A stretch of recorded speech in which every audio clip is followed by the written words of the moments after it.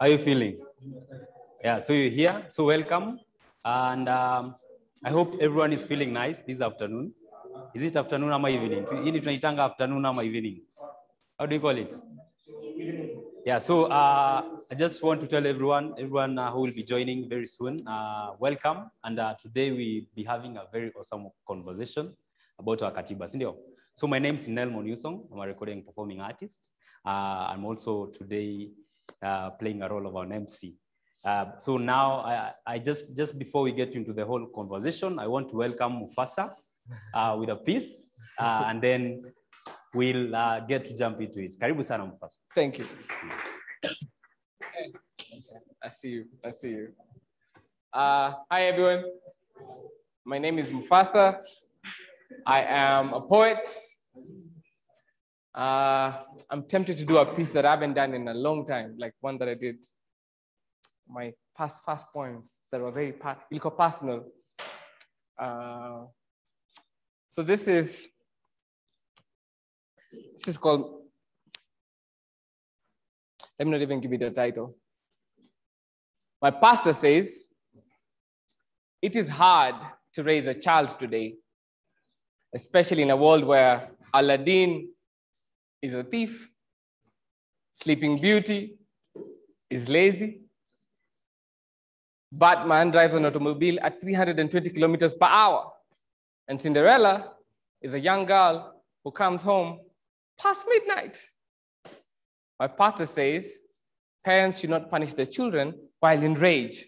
They should calm down first, then administer punishment when they're relaxed.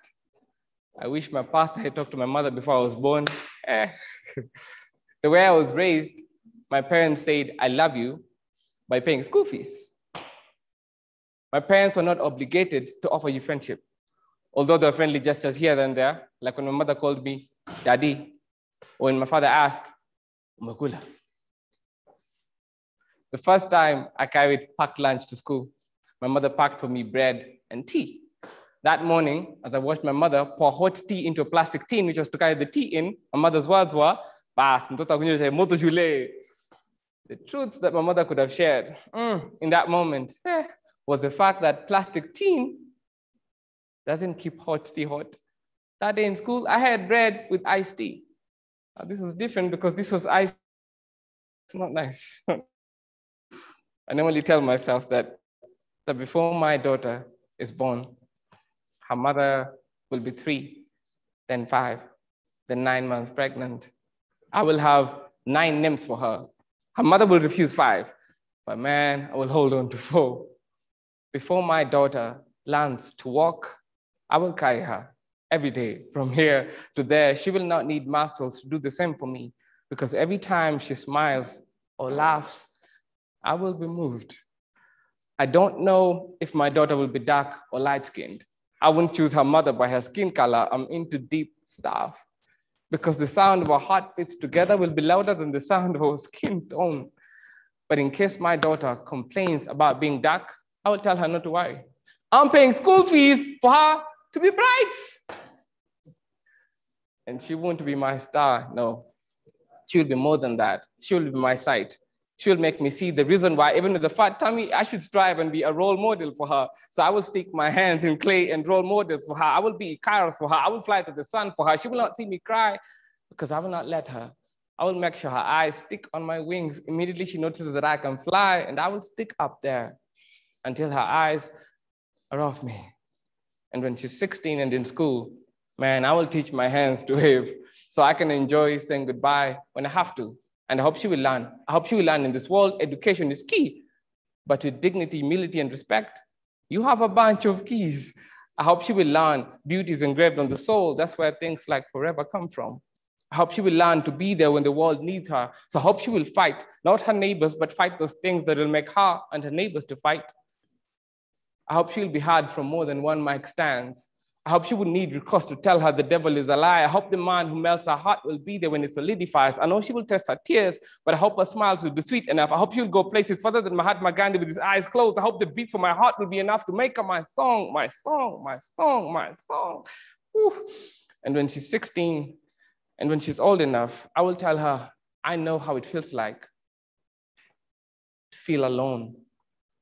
I will tell her behind those photos of me dressed in Dolce and Gabbana, are those nights I slept on one banana. I will tell her sometimes life breaks you and heaven is not an option because you lack the strength to go on your knees. But I will tell her never to give up on God. I will tell her your failures will not describe who you are. I will tell her she rocks my world like 60 kilograms of stone, like 1,000 kilograms of stone. I will tell her that she's my backbone.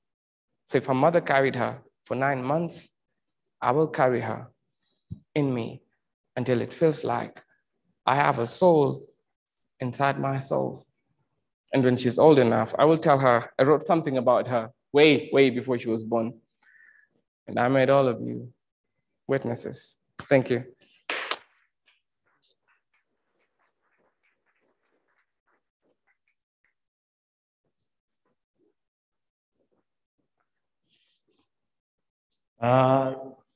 I believe when poets come from off stage, people do this. Yeah.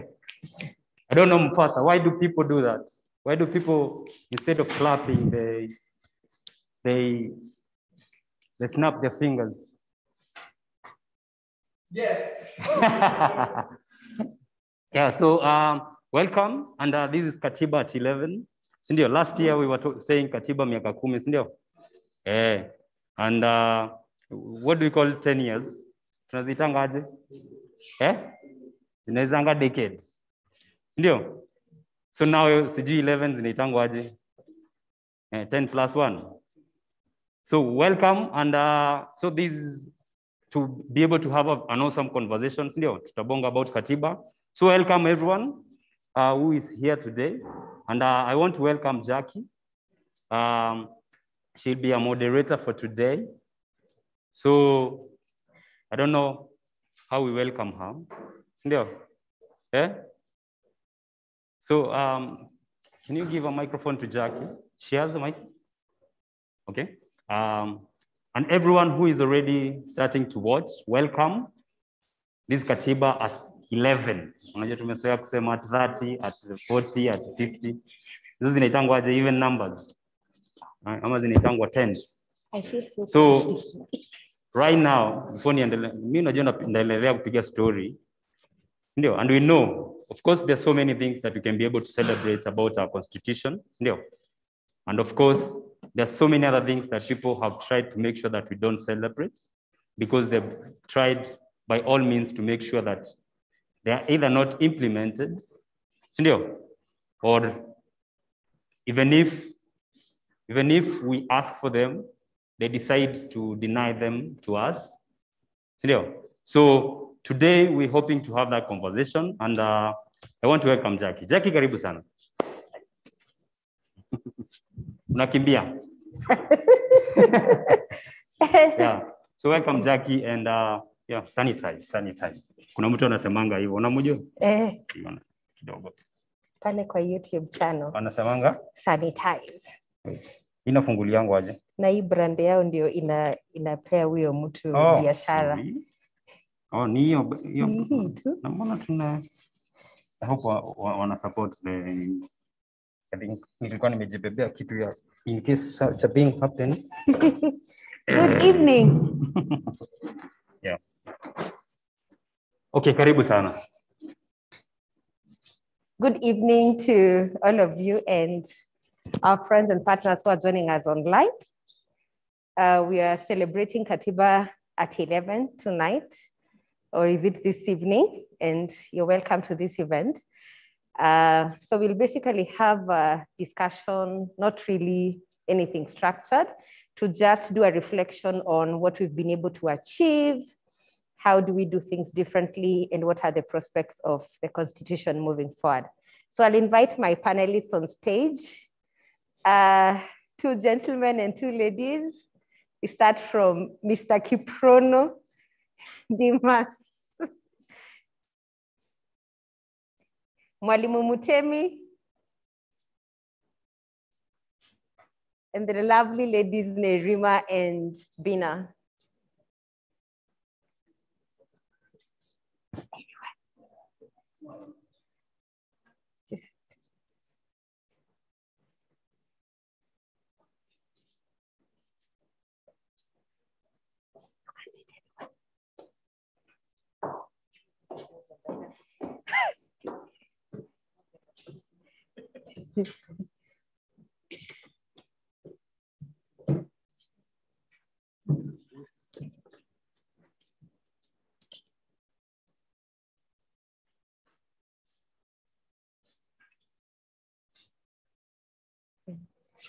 So Buni, so this event is brought to you by Buni Media.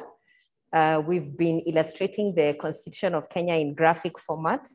We are not showcasing our work today, but I'll definitely tag it online so that you can follow it. We've done a number of mtaani events with some of you. Nelmo, we've been to your hood. We've been to Mwikali's hood. I think she's back here. And Dimas has moved with us. So I think I'll start with him in terms of, do you think we've achieved much with the Constitution and awareness creation and public participation as far as our project is concerned? And how then do you think we can do things differently? Well, thank you very much. Yes, I think the constitutional journey in Kenya is bittersweet, but it's mostly sweet. If you have been paying attention to the Court of Appeal case, the other case, the High Court case regarding the Constitution and amending it, it is clear that this Constitution was meant to be transformative. It was meant to imagine a better Kenya where people's rights, where the structures of governance, where the sovereignty of the people is protected by those who with entrusted governance, and by all of us, if you extend that. But there have always been those people who are not comfortable with the new constitutional order. The Constitution greatly reduced the presidential and executive powers. They greatly devolved resources. And so there are people who, from the onset, always felt like power should rest somewhere else. And there've been a constant onslaught on the Constitution. If you think about it, ever since 2010, we've had constitutional commissions created. We've had the judiciary getting so many powers, getting independence from the executive. And you'd find that these powers that were removed from the executive has been trying to claw back. And let me give you an example. The Constitution envisaged total devolution and envisaged that the provincial administration would be restructured in a way that would allow the governors and the devolved units to work. However, what we saw was that they changed the names of the units in the provincial administration and ensured that it retained its powers. The National Police Service was supposed to create something called county policing authorities, where the governor would be a chair, and it would create sort of a mechanism in which counties can participate in the security mechanism of that area and all other areas in Kenya. But you'd find that that part of the Constitution was never given life. So we have it in the National Police Service Act, but we don't have it in reality. We had very robust constitutional commissions that were meant to professionally take over certain powers that Kenyans had found to have been abused by the state in the past. So we had a commission for human rights, we had a commission for elections, and so on and so forth. But after the first recruitment of commissioners and then they got out of office, the new round of commissioners were recruited in such a way that you could call some of them Trojan horses, where they were sent by the state basically to destabilize those very commissions. And one commission, for example, the National Police Service Commission, actually did not protest when BBI proposed that it should be abolished. The head of that commission was like, oh, okay, that's okay. We are building bridges. And so that was another way. Another way is underfunding bodies that are supposed to carry out certain functions. And another way that the clawback happened is causing constitutional amendments and also legislative amendments. There have been so many attempts to ensure that the president is the one that appoints the chief justice and courts and even judges, where people suggest that JSC does interviews and then forward certain names, and then the president can cherry pick which one he wants. But the beauty about this constitution is our ability to go to court, our ability to go to the constitutional courts and say that certain parts of the law are being violated, my rights are being violated, it has to stop. And that is one of the transformative things that came under this constitution, whereby anyone had the locus, which means legal standing, to approach the courts, and then the courts would listen to you. And if you look at the law, you can even send a letter to the Constitutional Court Registrar, and they'll reduce it into a petition. So these are the things that we need to know. And the powers of the courts is one of the hallmarks of basically our experience for these 11 years, where the courts have stood up and told the government, no, you can't do this. And that has happened. So it's a bittersweet experience, but all in all, we celebrate it because it has life, it has a spirit. And Justice Kiage made sure to hammer it down last week when they were reading the Court of Appeal judgment, that this constitution is aspirational, it embodies our wishes for ourselves, and no one can usurp that power. No one can create can create a body or create a situation whereby a few people sit down and decide that this is the future that we want for Kenyans. Kenyans have to be there, left, right, and center. They have to be consulted. They have to give their views. Their views have to be taken down, and so on and so forth. So let me leave it at that at this point. Thank you.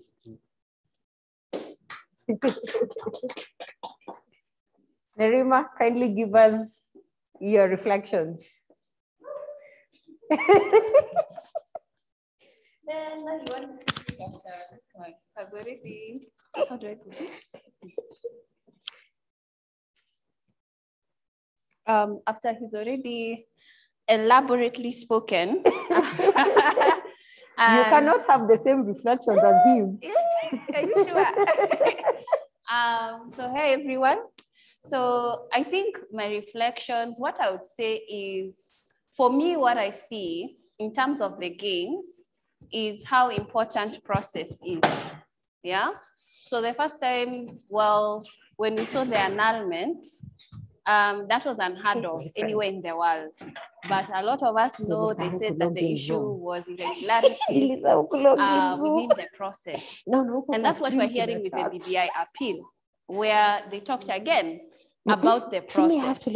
And I think process is important, especially for African countries, because a lot of times what happens is presidents change term limits, and they change term limits quickly, and they do it without the involvement of the people, and they normally push parliament to do that.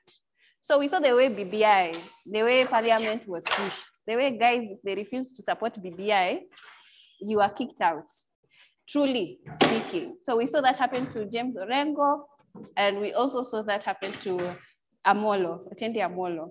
So it shows you that they remove you from positions of power within the party. But the constitution came and protected itself. So I think Kenyans need to celebrate that, because process takes a long time, because what Dismas talked about, the involvement of the people, it takes a long time. By the time you have traveled to the different counties, meeting with different groups of people, yani inafaa kila mtu asikie. So by the time everyone has heard about this thing and they're able to say, I agree or I disagree, a lot of politicians don't want that. And a lot of presidents definitely don't want that. So that's what I would say is a big win for Kenya. And I've had a number of people saying, from different countries, in fact, that if only our constitution was like the Kenyan one. Because another one that I see is the Indians. Indians, their constitution also is similar in a sense in terms of a lot of the readings, the court rulings that they get, they copy us or we learn from them. And there was something very interesting where in India, they really believe in the environment and protecting the environment and animals. In Kenya, we believe in tourism, and we say that tourism brings a lot of money to our country. But do we really protect our animals that much? But imagine, kwa Katiba, there's a whole line for environment. They don't even have it in India. So even when we talk about youth, there are people, there are countries that don't even have youth within the constitution. But in Kenya, we do. So almost everyone in every aspect is touched. And I think at the same time, it's so advanced that not even European countries have a constitution like ours. It's more advanced than we understand or we even realize. And I believe that's where now the civic education comes in, because we don't teach the constitution in school. We don't. And we need to even, not the whole thing, as in that document is long. It is long. And it can also be difficult. But there are certain articles that we should care about, including the Bill of Rights, which is your right to live, association, freedom of expression, the things that you do every day. You should know that. Iko chapter gani? Who knows? The Bill of Rights is which chapter? 4. So there's some particular chapters within the Constitution that we should know and ingrain and even teach to our youth, to our children, because I think that as long as we live it and breathe it, then we will be able to see it come to life. But as long as imekaa kwa kitabu kama Biblia, unasoma tu sometimes, then you will never see the power of the Constitution.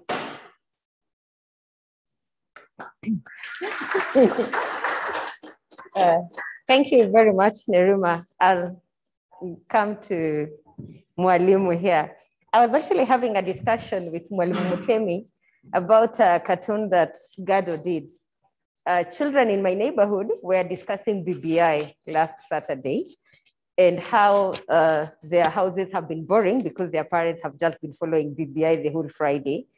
And they didn't really seem to understand what was going on. So I decided to help them understand. And one of the girls actually had a cartoon Gado had drawn of BBI in the grave and 2 politicians trying to get it from the grave. And when I was having that discussion with Mwalimu Mutemi asked me, how old are those children? And I told him, actually, between 5 and 9. And he asked me, do you actually realize that that 9-year-old will be a registered voter 10 years to come? In another decade, the constitution is turning 11. In another decade, this 9-year-old will be a registered voter. And this is the right time to actually convert them because they don't know tribalism, they don't know all these other things that we put into it. And so I want him to give us our reflections. Thank you so much for the opportunity, Buni Media and my fellow panelists and the audience, habari zenu. Katiba at 11. I think it's just like this must have done. It's BBI is still live. The attempt to decentralize power, because that's what BBI was. It was an attempt to take power back to the presidency. And this constitution,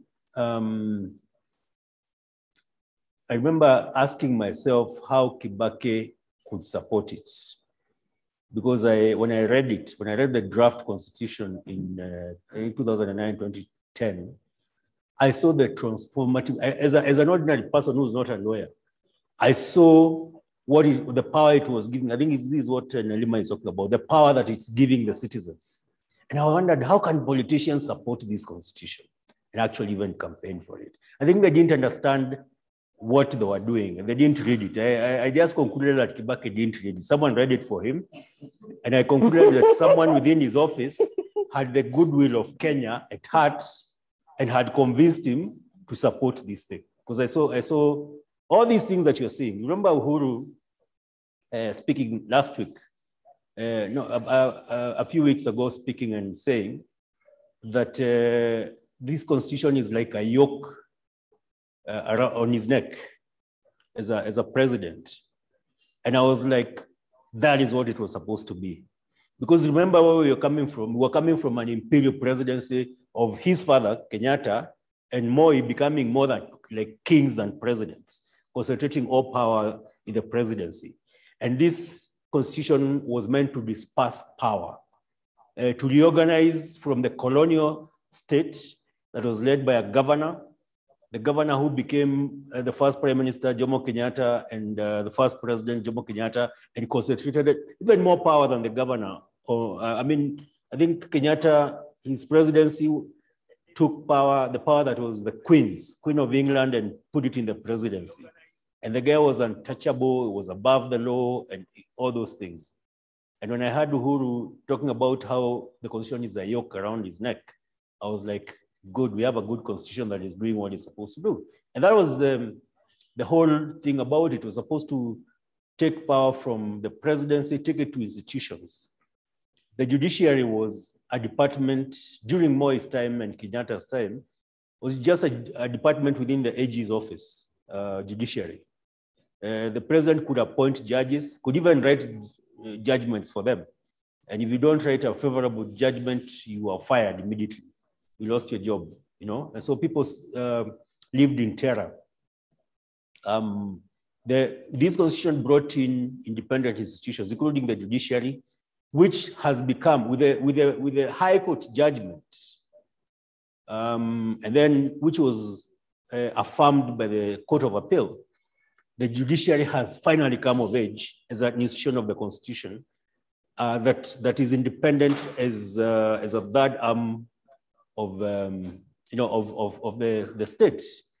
Now, before we had one arm called the executive, which is the presidency, that used to control all the other arms. Even today, it controls, as has been indicated, it controls parliament. Parliament is just a rubber stamp of the executive, especially with the current speaker, who's Uhuru's bosom buddy or drinking buddy.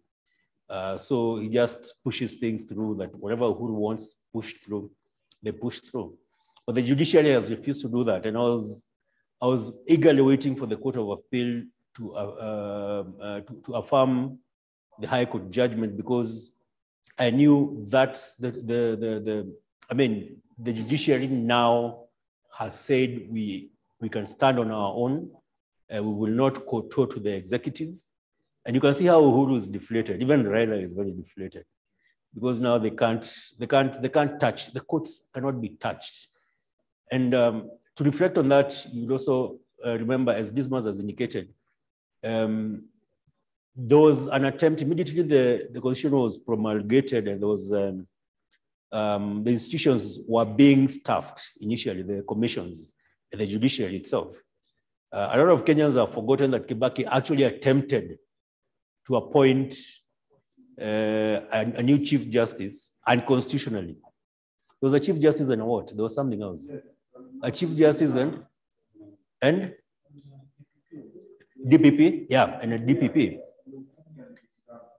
I'll go even further than Dismas and actually name names. There were Trojan horses within the commissions. The most important commission, there were two. There was the CIC, Constitutional Implementation Commission, the one who was supposed to implement this constitution. We had Nyachae's son as the head. We had Waiguro's current husband as the deputy. Those guys are system guys. They were there to block the implementation of the constitution, not to implement the constitution. And if you look at the history of CIC, all they did was make sure that the constitution was not implemented as it should have been. The second one was the Transition Authority, headed by Kenodia Mwangi. So what the government did was ensure that Kenodia Mwangi and his people had salaries, but they don't have money for programs. And initially, I think for a whole year, they don't even have an office. They were not given an office, so they could not meet anywhere. They were just sitting at home earning their salaries, and then they did not have money. Because what were they supposed to do? They were supposed to midwife the constitution. They were supposed to ensure that the functions that were being transferred to counties are done systematically. So train the county governors, county assemblies, county staff to be able to govern as the constitution intended. But there was a process that many Kenyans don't know, because it's not documented anywhere, which was meant to make sure that the constitution fails within the first 2 years, and Kenyans complain about it. And then we have a referendum, and we go back to a centralized system, not the devolved system, because the devolved system was supposed to take power and take it to the people. And this was called, you remember, the constitution was very clear on the steps, how you devolve power, how you release functions to counties, after how many years, after training and all that. So make sure that the transition authority is not working. So people are not prepared to receive the power that were being given at the county level, and then release all the money at the same time and the functions when the counties are not ready, and especially the function of health. You remember the strikes, the first years, the nurses strikes, doctor strikes. And these strikes were actually sponsored by the executive, because health had been devolved. Remember Uhuru's first project in 2013 was to buy machines to supply hospitals for, in a devolved function. But kutenda, remember the reason for centralizing is kutenda. Right now, if you want to sell something to the health sector, you have to negotiate with 47 counties and the national government. They wanted a situation where you just negotiate with the Ministry of Health, and then they buy for all the counties. When you centralize tenders, then that's where corruption comes in. So this constitution was able to fight back. Governors were able to say, we are not going to take those machines because we were not consulted. And that was the first pushback by the constitution. When you reflect about now that the first institution has actually been able to stand up, which is the judiciary, which is the only institution of the independent institutions that has actually been able to now fully stand up. I'm hoping that the other independent institutions will be able to follow the example of the judiciary. For me, the most disappointing has been the police. I remember the first IG under this constitution actually handed over power, the security of tenure, to the president. Can you imagine you're given power, you're told nobody can fire you, and you go back and say, please, let's give the president power to fire me. How I don't know what you would call that, I'm hoping that with the judiciary having set that example, because I know even if these guys go to the Supreme Court, they're just wasting. It's lawyers who are earning salaries. Yeah, the lawyers they're just earning their salaries. They're just earning so they'll tell their clients, let's take this thing to the Supreme Court and all that. And then of course it will drag, they'll earn some more money. And Raila has actually stated categorically that he does not support that attempt. So my reflection is that we have a good thing. We have now at 11, as Nalima said, this takes time. So this is when at 11, when like the institutions created by this constitution have now fully come of age, at least the judiciary has come of age. And I think I am hoping that there'll be, the others will gather courage from that, knowing that they can go to the judiciary now in case Uhuru or any other despot who comes after him tries to downplay the constitution. I've heard people talk about a possible route of presidency and the fact that most probably he would attempt to remove term limits and become president for life like his buddy Museveni. But I don't think this constitution would allow him. The fact that you can go to court, the fact whatever attempts he would start, as Uhuru has tried and not succeeded, because Ruto, first of all, he'll be playing to he's a populist, so he'll be playing to the gallery. be trying to present himself as he is today, very constitutional from Mamboga and Wanjiko, which we know he's not. But he'll pretend, even his trial shenanigans. The only thing I'd be worried about is that he's known to take care of people, if we know what I mean. So I hope we will not get, we will not even experience, we will not get anywhere near that presidency. But this constitution, I think, will be able to give us that, the latitude to be able to deal with anything thrown at it because it protects itself. I think I'll stop there for now. Thank you very much. Before Bina gives us her reflections and she, but you're loud enough. I think. Before Bina gives us her reflections, it said that the making and the process of making this constitution is as important as the text. And I think that is the reason why most people were not very comfortable with BBI, because the process of changing the constitution is as important as the text in that constitution. And we all feel like the process wasn't really followed and people were shortchanged, they were not consulted. Our aspirations were not reflected as they were in the Constitution of Kenya 2010. So what are your reflections as far as we've come? I think next time I'm invited on a panel like this, I'll request to speak first because after, as in, you remember you thought it was bad speaking after him? So next time I'll just request to go fast. But real quick, I think for me, when it comes to reflecting on where we are at, and when she was asking about the gains, for me, I would say it's a yes and no, but mainly a no for me.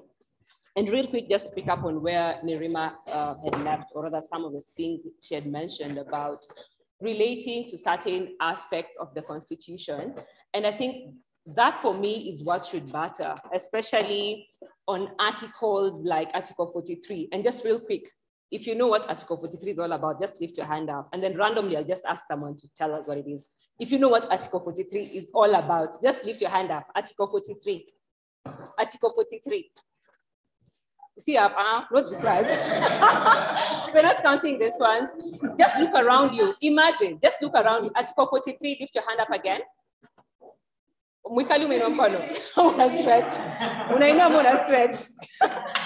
Imagine in this whole room, we're talking about only 3 people who know what Article 43 is all about. And majority of us are vocal, are in civil society, right? What does it say? Maybe you could just highlight it. Yeah.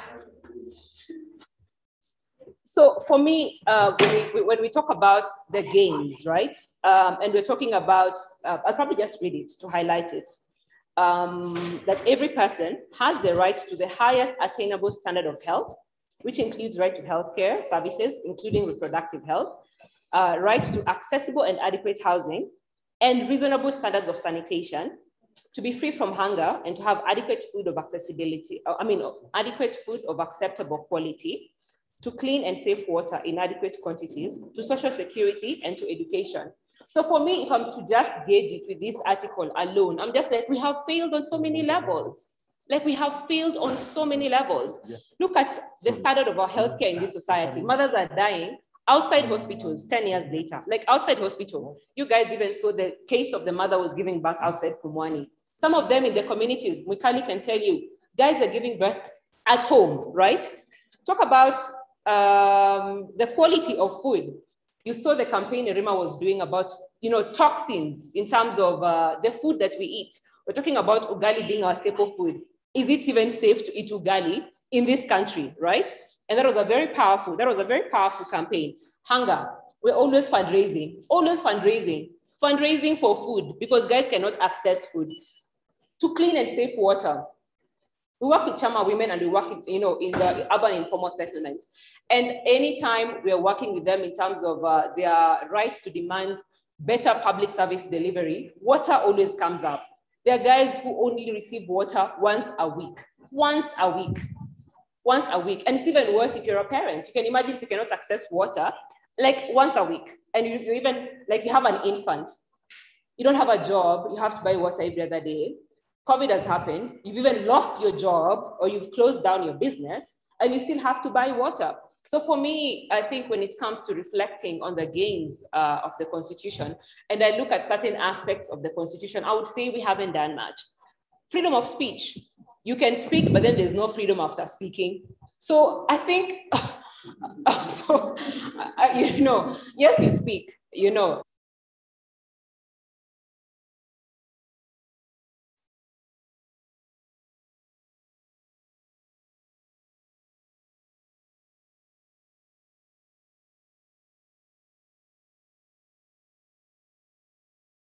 Citizens is still wanting, I would say we haven't done much. We haven't gained much because even when you look at all these things, young people bear the brunt of it, whether it's unemployment, whether it's access to healthcare. I mean, how many even young guys have NHIF? Let's even start there. How many guys have that? You know what I mean? So if the hospital around you is not working, you don't even have NHIF. Like all the levels, whether it's of oppression, or the things we're talking about, young people in this country bear the brunt of it. So when it comes to the gains, I would say it's a yes and no, but mainly no. Yeah.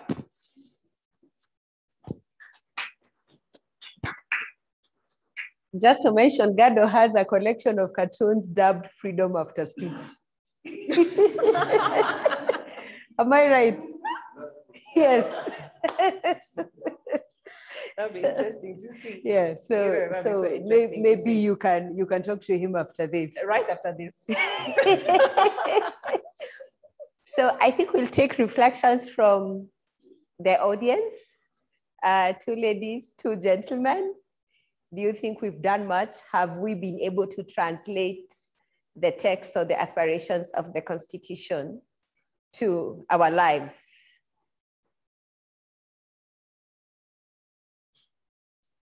Mm-hmm. You're raising your hand or you're stretching?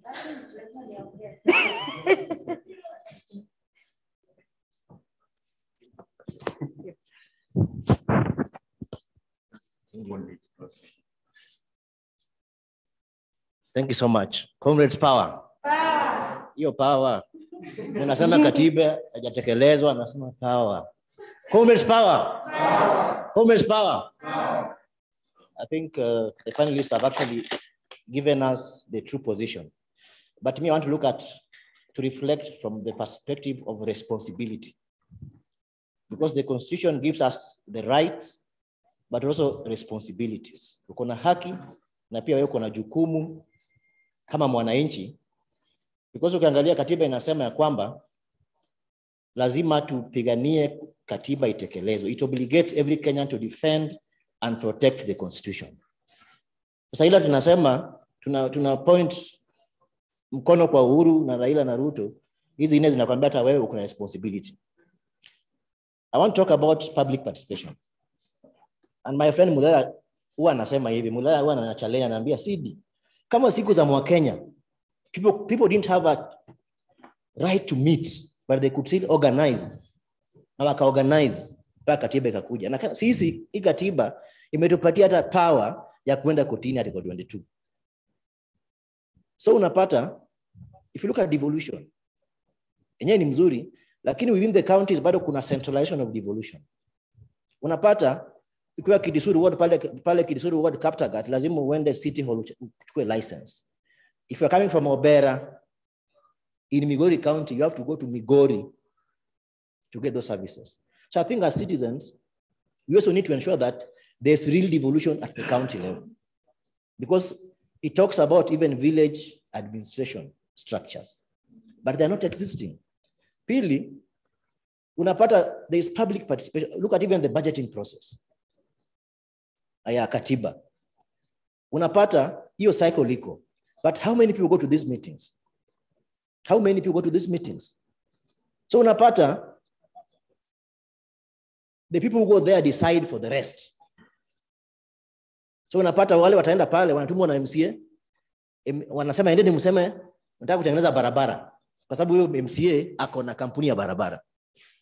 Sasa yeye So unapata ukiambia Mkenya aende anakuambia nitakuwa na fair.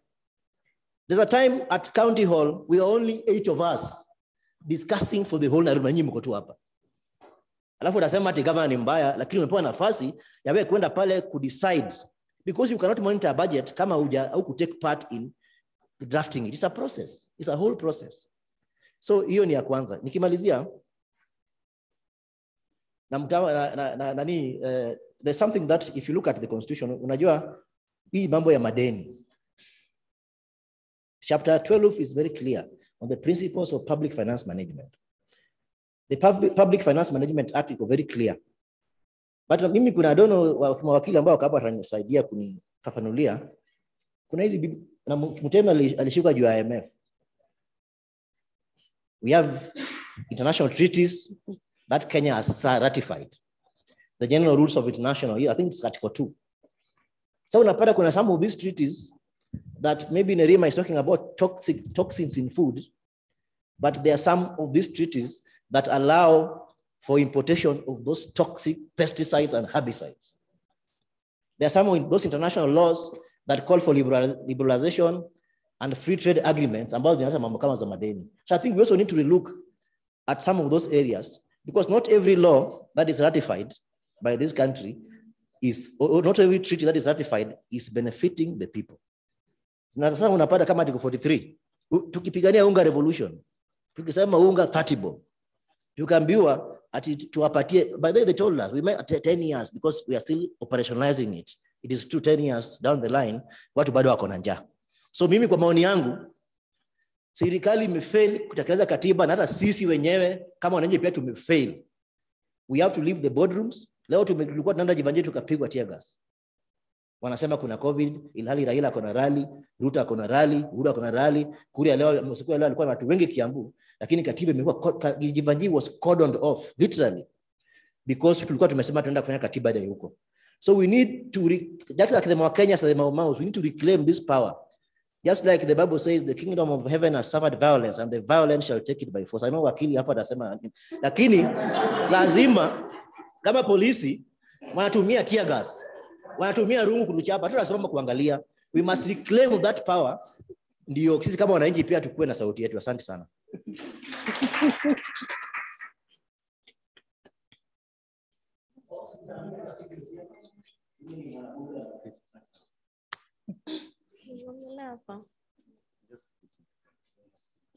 Thank you. Hi everyone.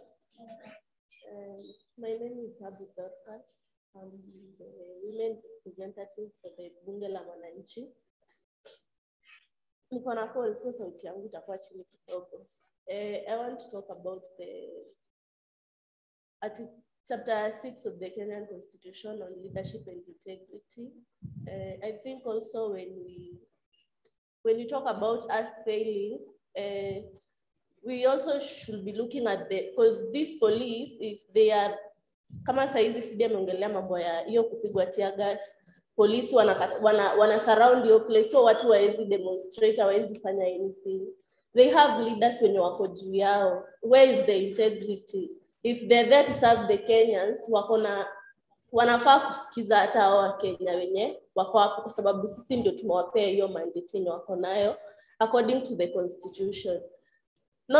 It's not just the leaders from the perspective of the police, but pia hawa viongozi wetu ni sisi tumewapatia hiyo power, but how are they leading us?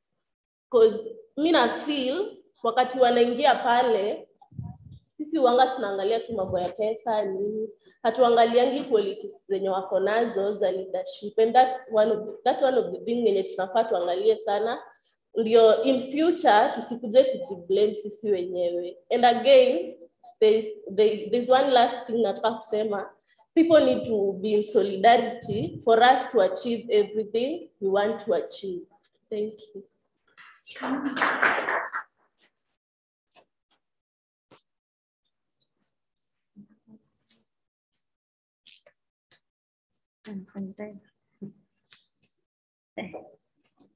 Wakenya mpo? Comrades power. Power. Comrades power. Kwa majina mimi naitwa Rachel Mwikali, mimi ni mwanaharakati na pia mimi ni feminist. Nimeona recently pia Uhuru anasema Kenya ni feminist, na tunaomoka. So mimi naongea kwa Kiswahili kwa sababu naona kuna Wakenya wengi hapa pia wangependa kuchangia huu mjadala, na kushukuru panel at least kwa hii discussion na kucenter through Buni Media. Kama kuna time mimi ukiniuliza tuna need kudefend katiba ni sahi wakati hii nchi iko confused, wakati hii nchi tunaona watu wananajisi katiba, wakati hii nchi tunaona vijana wanauliwa, na wakati hii nchi tunaona 2/3 gender bill ijapitishwa. So pia mimi ndakuwa na biasness kwa upande ya gender equality. Kwa mama tumejitokeza upande zote, hata Bina alijitokeza last time.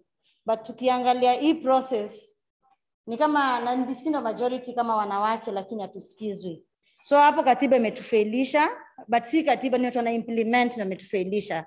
Katiba imetupatia hiyo opportunity, but tunafaa kuwa na implement, wametuangusha. Na nikireflect pia na article 43 yenye Bina ulikuwa unazungumzia na most of you mmezungumzia.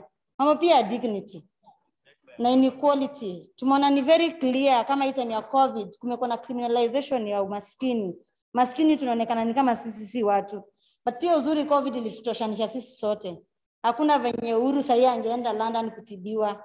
Tupambane na hali yetu hapa kwa nchi. Hakuna venye ungeondokea hata useme unaenda wapi, pia walijifungia huko. So mambo ya right to health imetuangusha sana. Ni mbaya sana, tunaona watu wanakufia kwa manyumba, hawezi access matibabu.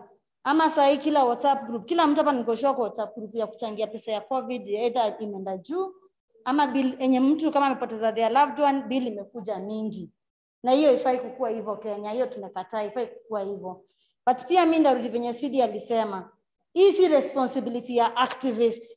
Pia lazima challenge wa Kenya, na si responsibility ya civil society. Tunaelewana? Hii ni responsibility ya sisi sote kama wa Kenya, tutoke nje. Katiba yenyewe article 37 inatupatia kuprotest. Wezi tuambia ndio sisi tunazuia COVID isiendelee, but utuzuie sisi wenyewe kwenda kuprotest. Huku Raila Uhuru anapanga huko na watu wa Asla Nation venye watapanga power, alafu wanatuachia sisi tusipiganie right yetu.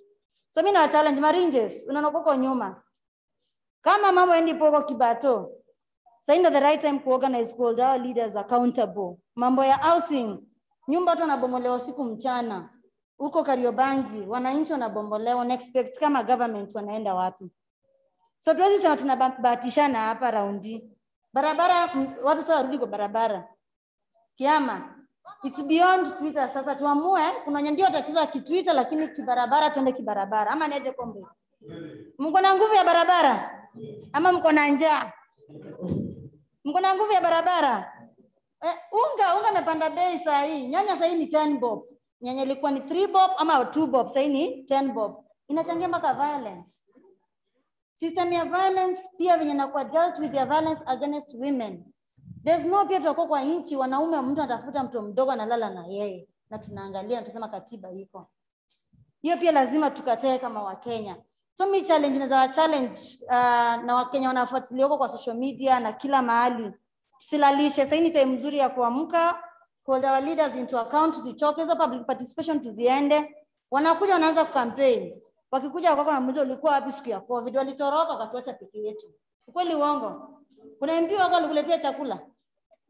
MP alikuletea chakula? Na mbona hukumuuliza maswali? Si tulimchagua? Wakatuwakilisha, si ndio? Kulikuwa na budget ya COVID hatukuiona. So lazima pia si kama Wakenya tujiorganize. Tusiongoje ati mashirika, tujiorganize huko kwa vitongoji duni. Tujiorganize ni middle class ishikane na watu huko chini, tuweze kureclaim our right. But tuwezi kataa ya kwamba katiba imetupatia nguvu ya kuongea. As much as wanakuja kutupatia ati hakuna freedom ukishaongea, but as much as kuna hizo opportunity tunaweza ongea, mimi na sita banduka, lazima tu protect na to defend 2010 constitution. Ama hapo vipi comrades? Lazima tu protect, to defend 2010 constitution. Hii mambo ya BBI waende nayo. Si hataki BBI. Asante.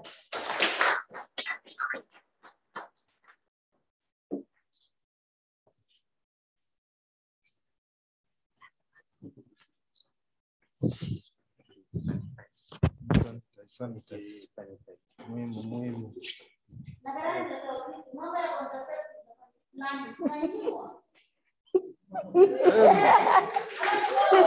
Ukweli.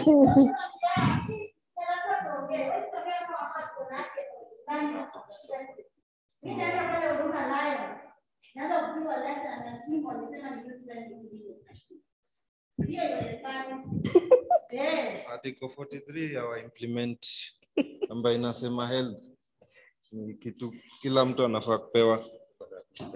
Yes, dunge tu hapa. Thank you.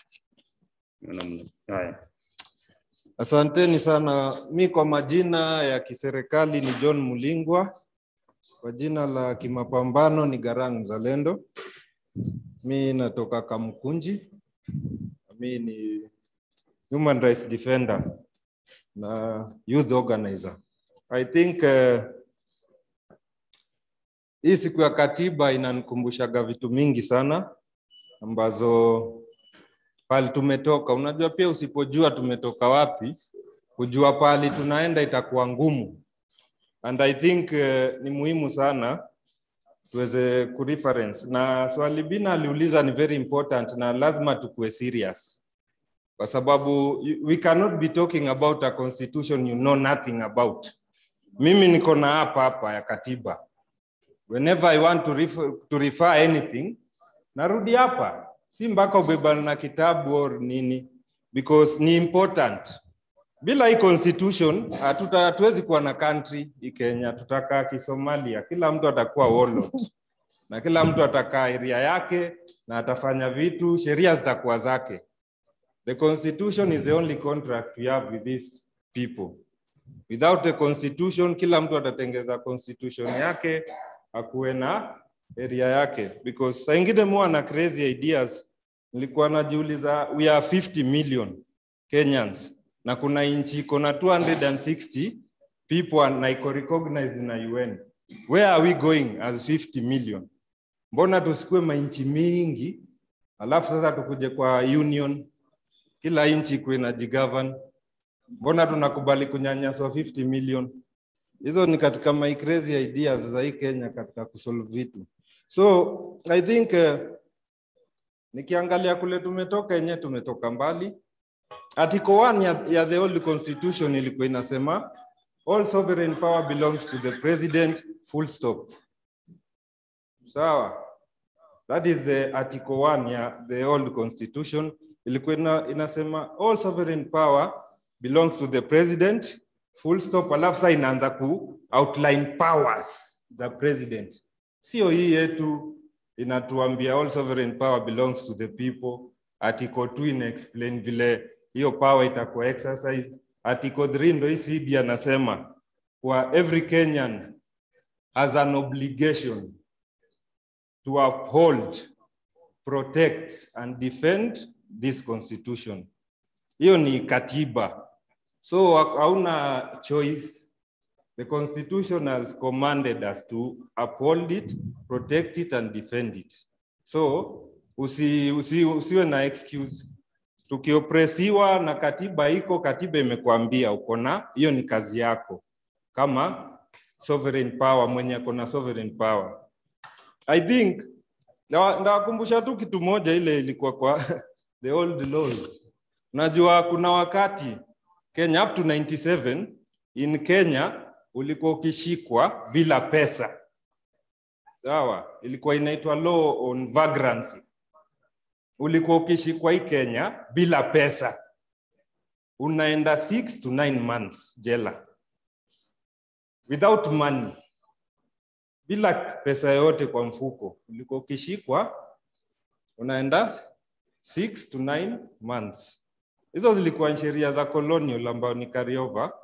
Saa hii hata ukiangalia hii criminal procedure nini? Criminal law yetu hii inatushika, hii inatufunga. Hii saa hii inafanya ushikwe na mask. Most of those laws ni za 1935. Bado hazijakuwa reviewed. Ni colonial. Wakili Dimas hapa atakwambia. Na big up sana Dimas, ulikuwa na sisi wakati ya security laws na ulidefend sana. Tumpigieni Dimas makofi. I think hapo ndo tumetoka. Tulikuwa unashikwa bila, kama una pesa jela. Ilikuwa haina compromise na kulikuwa na very funny laws. Chief ulikuwa ulikuwa unaweza shikwa tu, unasemekana wewe chief akuangalia hivi, he had powers kusema wewe CD unaka ku breach peace.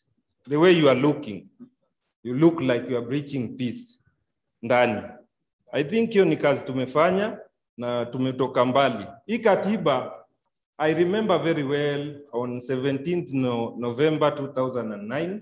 Hiyo siku ndio the harmonized draft constitution ilaunchiwa KICC. I was there and I was arguing with an AP.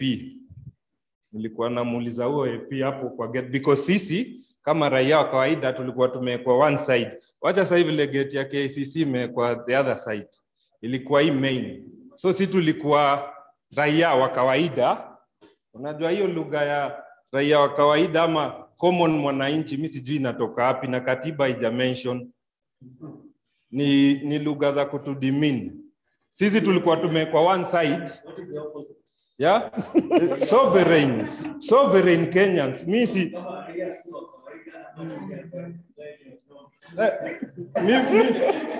hiyo ni kumaanisha kuna wale si wa kawaida. Na wale si wa kawaida wana exist tu hapa Kenya. So that day tulikuwa tumekwa one side, alafu hii side moja ya KICC sisi tuko kwa line. Hii side nyingine kuna wale wanakuja wakiingia na tunaenda ku launch harmonized draft constitution. So I had to ask that AP. Sasa wewe mbona unatusukuma hapa? Kamuuliza between you and me, who pays taxes to pay who? Nilimuuliza hivyo huo AP na hiyo ilikuwa constitution ya zamani, sababu nilikuwa namuuliza hivyo because I knew niko kwa crowd, but ningekuwa naye peke yake because he was an inspector, ningejipata pabaya. And we did that, tukaenda tukafanya harmonized draft, collect views. By the way, tuliparticipate collect 10,000 views za young people Kenya mzima. But what they ended up giving us ni article 55 ambayo iko very shallow. Saa hii BBI inaleta ilikuwa leta commission ya youth ambayo ni shallow kushinda the current National Youth Council.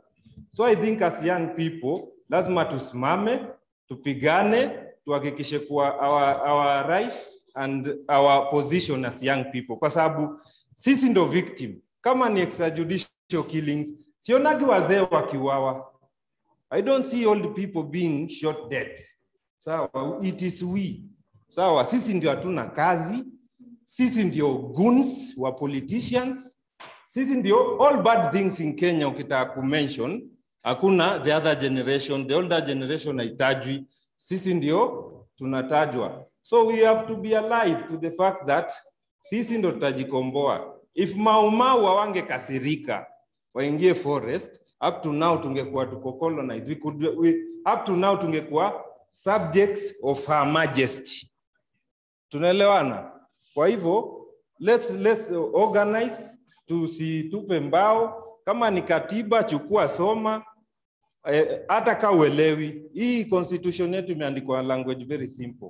Soma tu elewa. Ukisikia saa ile si na kina Mutemi tumeamua twende street, kuja tu kushikwa, hawezi shikwa ukapelekwa Hague, utapelekwa tu around.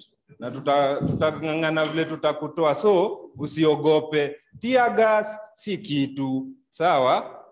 Hii unajua Mau kama wangeogopa kufa, wangeingia msituni. So every battle inakuwaga na consequences. Na consequences isikuogopeshe, because you'll be fighting for the next generation. Ile mbogi itakuja next, isitulaumu, isiseme si tulilalisha, tukawaekea path wrong. The way si usemaga, mzazi wangu mbona ana kakitu jo, mbona kuiba hizo siku watu wakiiba. No, mbona kufanya hivi hizo siku watu wakifanya. Let us be proactive, let us continue organizing spaces kama hizi, let us continue encouraging more young people to join the resistance movement, kwa sababu the more we are, the more the struggle will be easier to deal with the system kwa sababu tuna deal na baronial people. Hawa ni remnants of colonials. Ukoloni ijaenda, Kenya bado inaitwa Imperial, British Imperial East Africa Company. Na Uhuru ndio agent.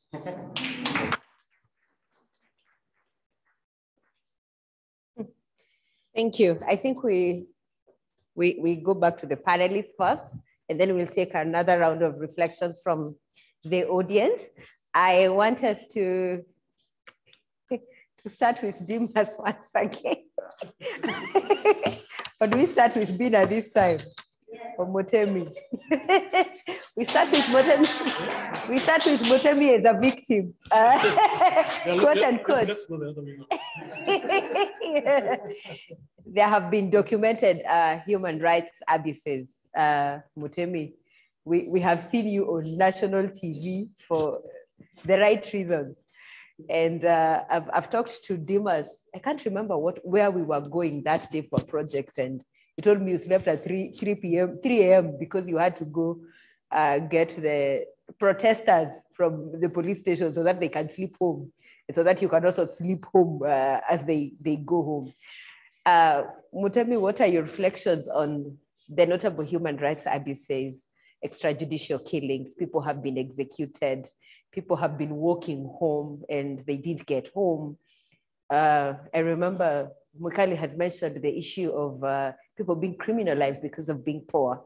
One day the government woke up and they realized that the land in Kariobangi South was their land had missed a pandemic and people had to be homeless. And the other day I realized that we didn't have commissioners for the Kenya Human Rights Commission.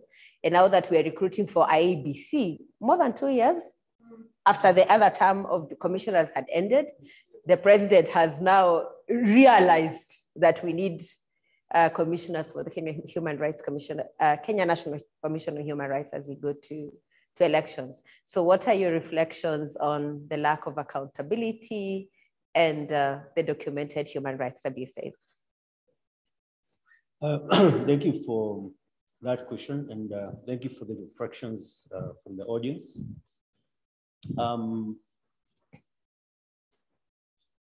We have, as Garang has said very eloquently, Kenya is still a neo-colonial state. Still, and let me explain that in as short time as possible. Kenya was founded as a company, Imperial British East African Company. And the reason why the company came here is because at that time, the British Empire was contracting across the world. It had become too expensive to run the empire. They were being chased out of places such as India and other places. And so they were looking, and when they came here, they were actually searching for, the first explorers were searching for the source of the Nile so they can continue importing spices. Spices were the most important thing at that time from India and the East. And Egypt had blocked them from using the Suez Canal. So they were looking for another source, another route they could use to go to the East. And then they came and found us here, Kibarizi, Wakaona Allah. You can take over these guys. So they sent that company. And the company made so much money that the Queen, then I think it was Queen Victoria, decided, the British government decided, no, we are going to run this country ourselves. So it became a protectorate, I think in 1902. No, 1905. So initially, this was an afterthought, you know? And then at that time, there's an article that I've shared on my Twitter in Czech that we wrote with Sungweo. Talks about that Kenya as a company, Kenya is, and what we are seeing even today, the effects of what we are seeing. Because when we got independence, which nobody fought for, our people fought for land and freedom. Remember Mama, who was a Kenya Land and Freedom Army. It was not Kenya Independence Army. Nobody was looking for independence. What is independence anyway? Independence meant those who are working for Mzungu as clerks, as cooks, as people in the offices, occupy the office that the Mzungu was occupying. That was what independence was. And those people, the collaborators, did not fight for anything. They did not fight for, they were just handed over when the Mzungu left. The Mzungu left, pulled back, and left them running the country on his behalf. And so that's why you say Kenya is still a neo-colonial state. Now, based on that, who has talked about a law of 1935, the laws that were, these are an ordinance, which is called the one that was used to create the tribal police that turned into the AP. And the ordinance talks about the work of the AP or the tribal police then being to brutalize the natives into submission. That's actually on paper. To brutalize the natives into submission. Why? Because you had a few Mzungus who wanted to rule millions of natives.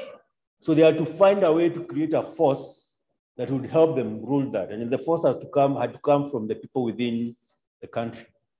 And that attitude is the one that today, up to date, whereby you have a few rulers, elites, and then you have the police as the buffer between the citizens and them and the rulers. That's the same attitude Kenya police has today. Even after being changed from a force to a service, that is just on paper. The attitude, the training in Kiganjo. Someone told me when they're doing the training, the initial training, physical training, which happens, they start marching or exercising at 4 a.m. in Kiganjo in Nyeri, which is very cold. The chant that they do is Rayani Adui, Rayani Adui. So it's ingrained in your mind because you're being separated from your brothers and sisters and your mother and your father, your community, and being turned into this force to protect the people, the rulers.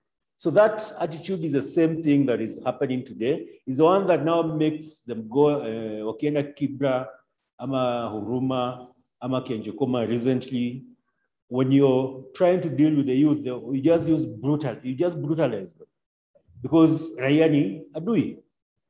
And you have no other solutions because these guys the youth are looking for opportunities, they're looking for jobs, but we have people in power who have no solutions. They don't know how to run a country.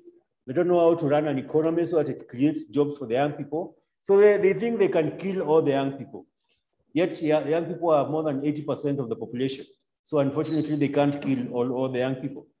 So what you have is now a mixture of a state that was created to protect a few, to extract through taxation. You can see the way the Uhuru government is taxing everybody, and then take to the hands of a few.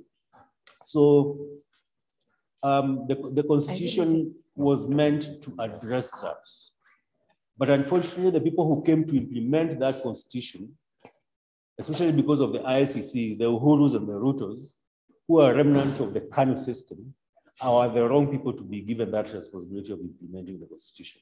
They've actually been fighting it, trying to tear it down and take us back to the old constitution that said all sovereign power belongs to the president. Have you seen the way Uhuru has been acting? He's been acting like he's the only sovereign in this country. He does not obey court orders. Remember Miguna got 13 court orders, he was still put in a plane and taken to Canada. He was exiled. Can you imagine taking someone born in a Ahero and Peleka Canada? What kind of impunity is that? But you see, when you think the country is yours, you're a prince or a king, you can do anything you want. That's what Uhuru thinks. That's what the constitution imemwambia huwezi fanya vile unataka. And unfortunately, it's not just Uhuru, because even Raila was supporting BBI. That means he also wants those powers. Ruto alikuwa anajifanya anapigana na BBI, but I can tell you, I've spoken to his people. He wanted that thing to pass because it gives him 5 new seats to negotiate with other tribal barons in the campaigns. No, anaweza patia promise mtu utakuwa prime minister, utakuwa deputy prime minister, utakuwa hii na hii na hii. Na bado deputy president. So Ruto was supporting BBI kutoka na nyuma, lakini anajifanya anapigana nayo. So again, to reflect, constitution, the young people, as the CD have said and others have said, this constitution gives you so much power. The space, I took a car hivi kitambo, by the way you are seated in this room. That is itself, it's a power. Having this conversation, it's power, and it's being broadcast live to other Kenyans elsewhere. that is a space to organize that you have, and the space to find new ways of, being Kenyan. And our politicians have no solutions. Remember these young boys who were killed in Embu. They had just started a new business, of selling walikuwa nauza nyama. They just opened, actually that was their first day. And most probably the money that they made is what the cops wanted. The cops who beat them, maybe it's that money they wanted. No, waliwachapia juu ya pesa hiyo their income for that day.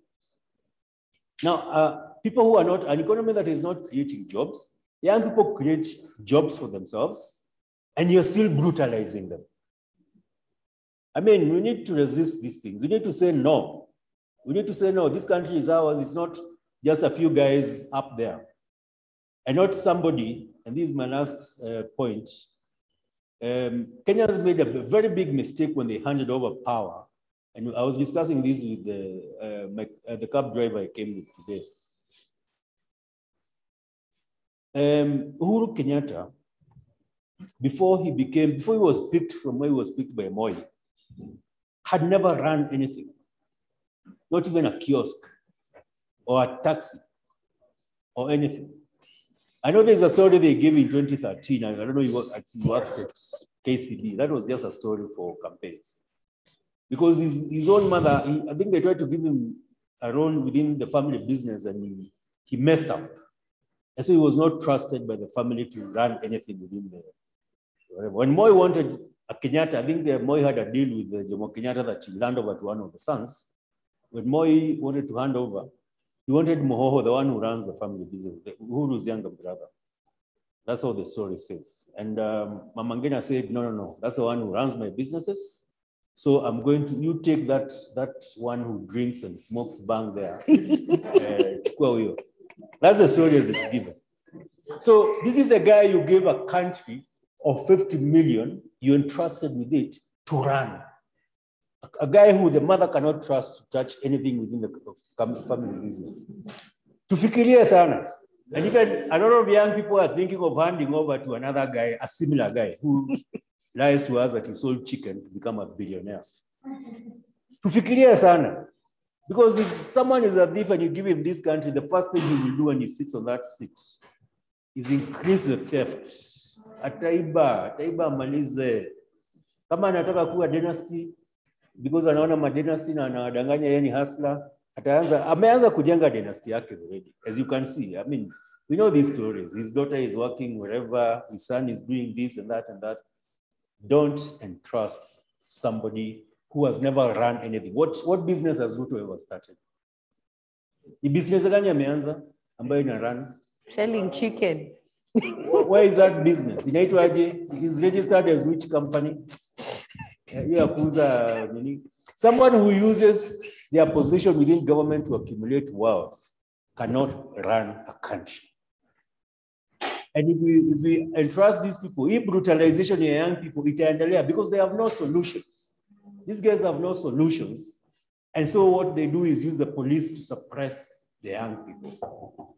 And that's the fact that the Constitution allows us to organize should be an opportunity for young people to do something about their lives. Thank you.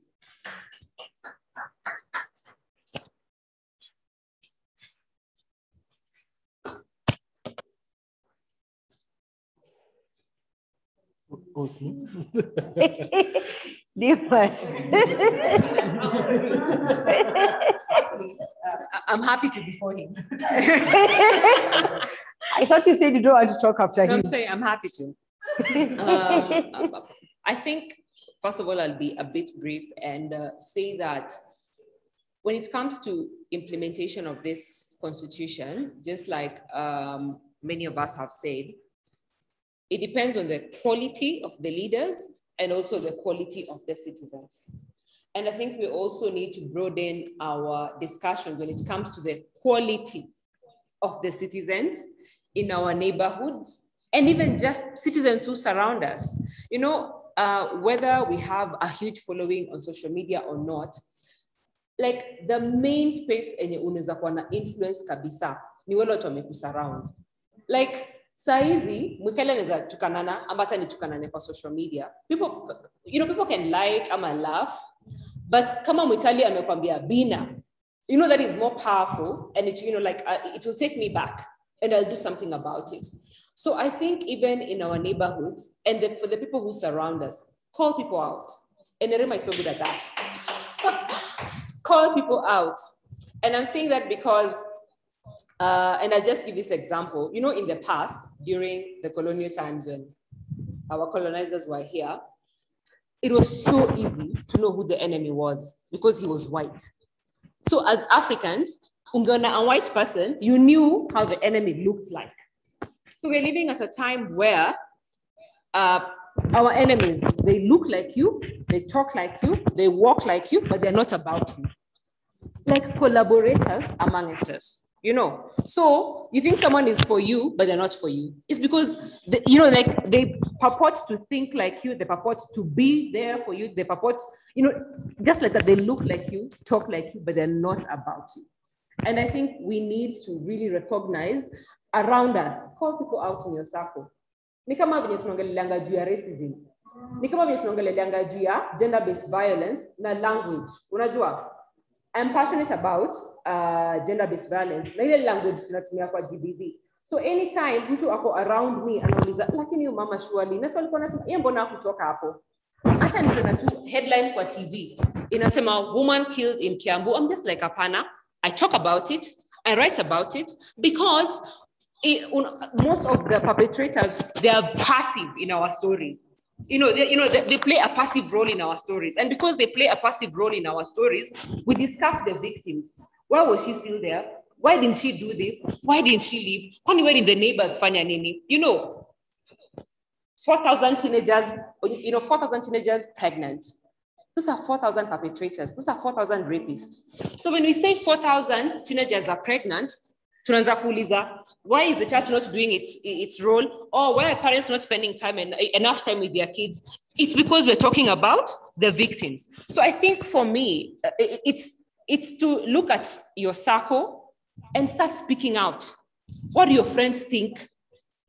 Our own parents influence our voting decisions in this country. Our own parents, adisai. Unasikia mtoto wako kwa like hapana, mimi labda niko na Hustler ama niko na Jubilee. Like, have a conversation. Have a conversation, because maybe for you, you're liberated, but your brother is going to vote according to how your father is saying, or according to how your grandfather is saying, or according to how your mother is saying. You have sisters. And like Nerima said, civic education, we don't even have it in our schools.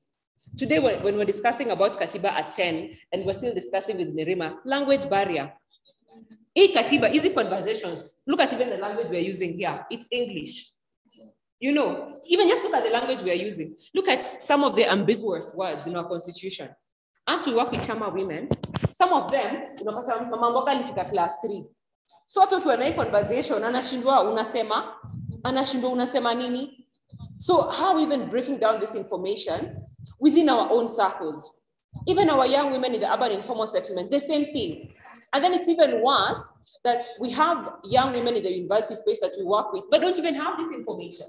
So those are the young women now who are supposed to actually even tweet about this information, talk about this information. They have a huge following even on Instagram. They don't talk about this. And I think lastly, let's stop talking to the converted. Like the way, for me, at times I don't invite Mwikali in my session because she doesn't need to be there. She knows some of these things. And we even talk about it. I'm like, this e-session, you don't need to be there, by the way. When we're discussing about rights, you know about these things. So why are you inviting people who know some of these things? Why don't you invite people who are so unaware? Like some of the young women we work with in the university space, unashindwa, hey, Aki, we haven't done much. You have a conversation about governance in this country with someone in the university space, and you're shocked, literally. And you're like, this is someone, like these are the young people who are going to determine the quality of lives in this country in the next 10 years, because Gen Zs and millennials are the majority in this country and globally as well. Gen Zs and millennials. And the foundation they have is so shallow when it comes to politics and governance. And they're the ones who are going to infiltrate different spaces, because some of us might never make it to government. Some of us may never make it to be, politicians tomorrow. So these guys are going to infiltrate the private sector na kila kitu. Yet they have shallow information about all these things. So where are we headed? You know, like I worry personally, I do. Where are we headed? When we're even just having a basic conversation at the university space, and at times I never even know what to say. I was even telling Nerima next week to come and facilitate a conversation with young women in the university space. Is it, I mean, and then we wonder even why we don't even have the 2/3 gender rule. How can we have the 2/3 gender rule if in the university space, we barely even have a female president? How? Literally, how? How? Our universities are dominated by young women. So you'd even expect learned young women would understand why we need to engage in government processes and leadership processes and political processes. In this country, the household names in this country began from the universities. The Orengos, the Sakajas, the Babu, even Babu just left university and became an MP. Even the women in politics right now, the Gladys Wangas of this world, they began from the university space. Yet that's the same space, you don't even have women in the student leadership body.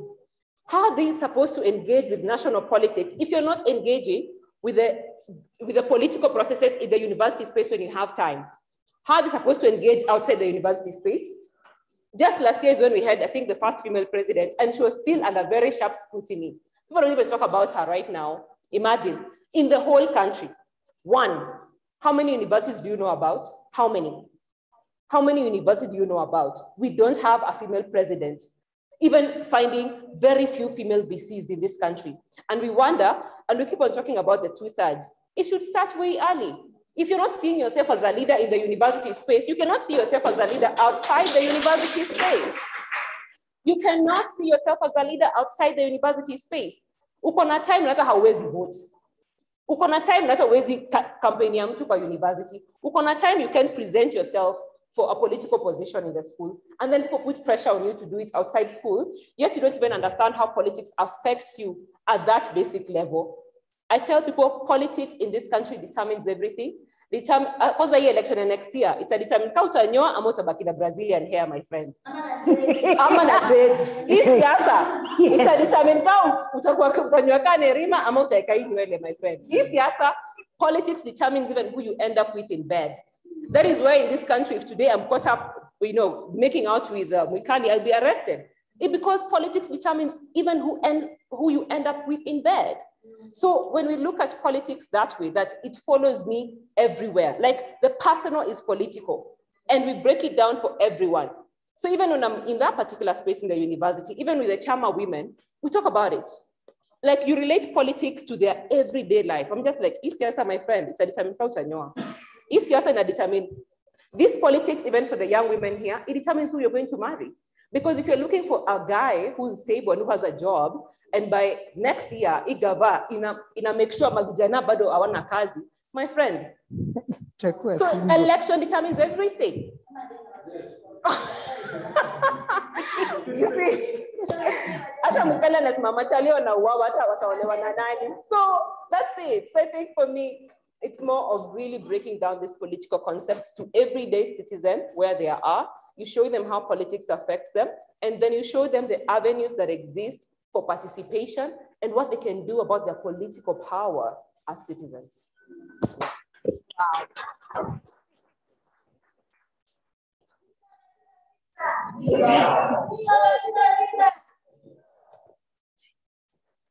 That was very powerful, Bina. I'll say two things from your reflections.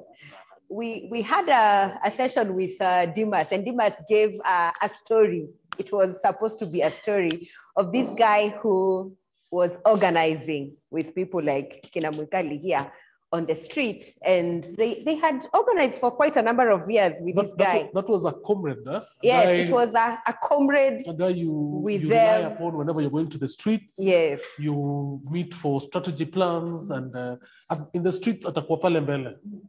Then he fell ill and died, and they changad and went to the funeral somewhere in upcountry in the western side of Kenya. And then when they were there, that guy got is it how many bullets? 21 gun salute. 21 gun salute. He was an officer all this time. Yeah, only for them to know he was a cop all this time. So, yes.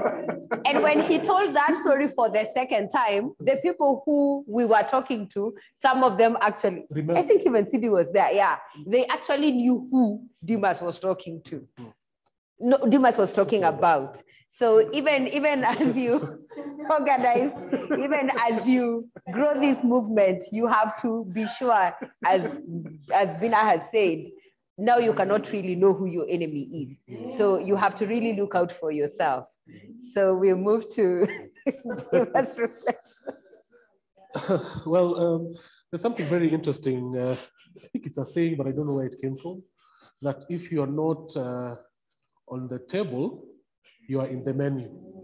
If you're not on the menu. No, if you're not on the table, you are in the menu. So you are the meal. You are part of the meal. Meat. Yeah. And, and if you're not on the menu, you are the one eating.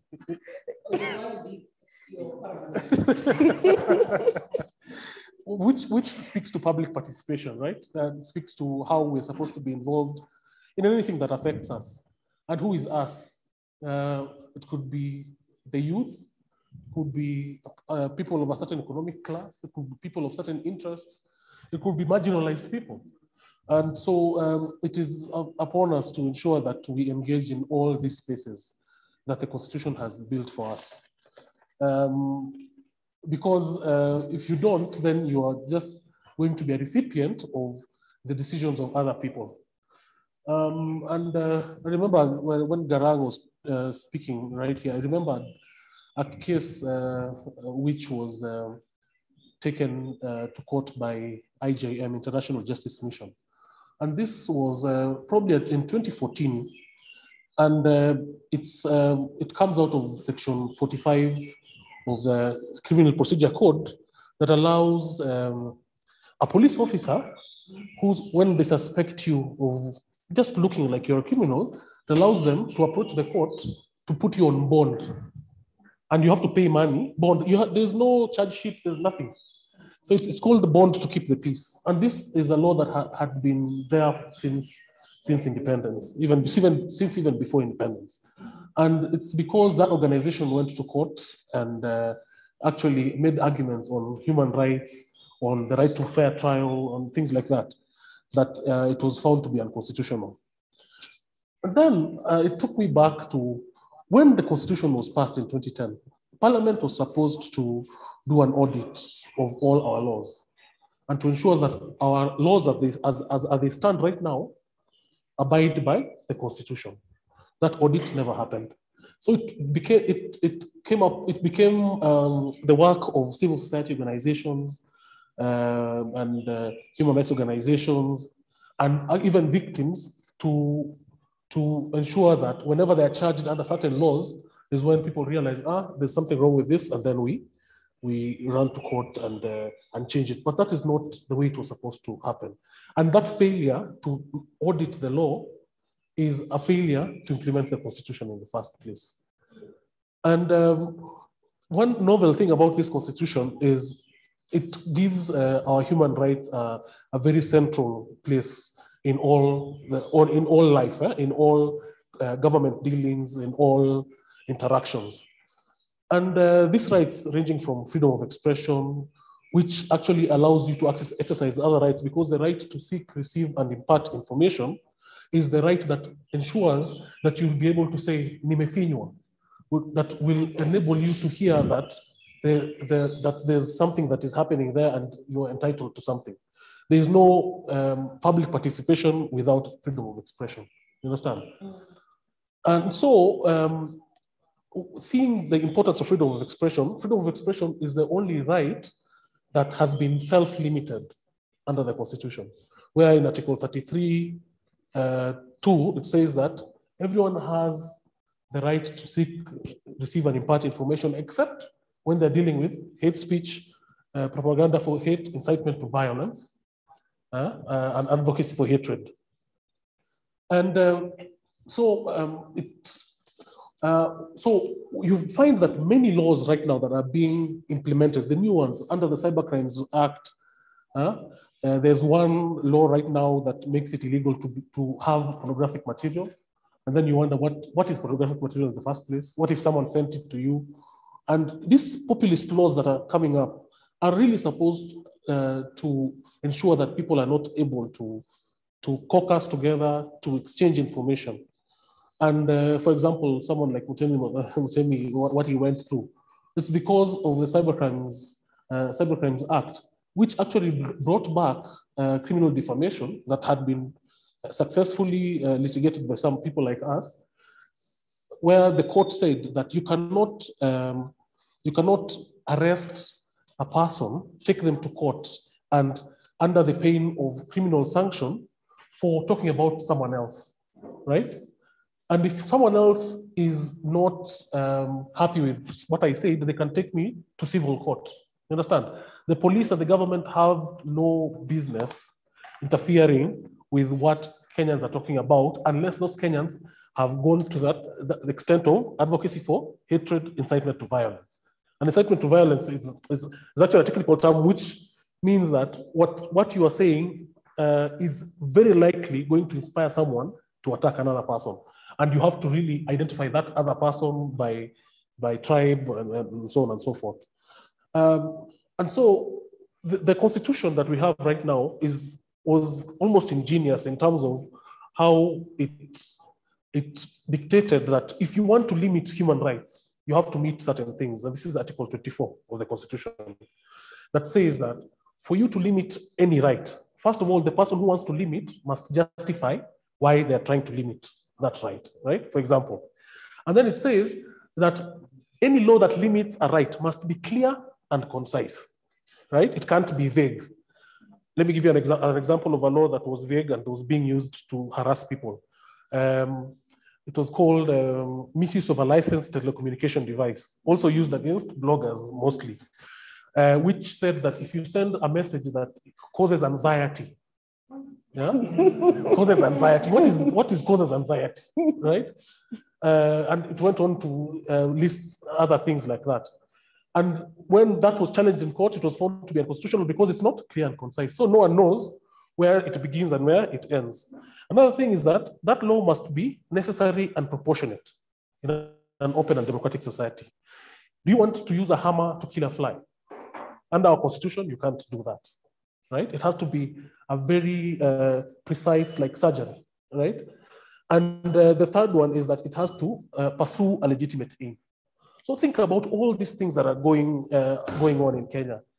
Any limitation to our ability to meet, to protest, to walk at night, you understand, have to meet all those thresholds. We are having a conundrum right now where we are not being allowed to assemble, especially human rights defenders, especially ordinary members of society. We are not being allowed to come together to talk about anything. Yet, that is being done by the people in power or the people who are powerful.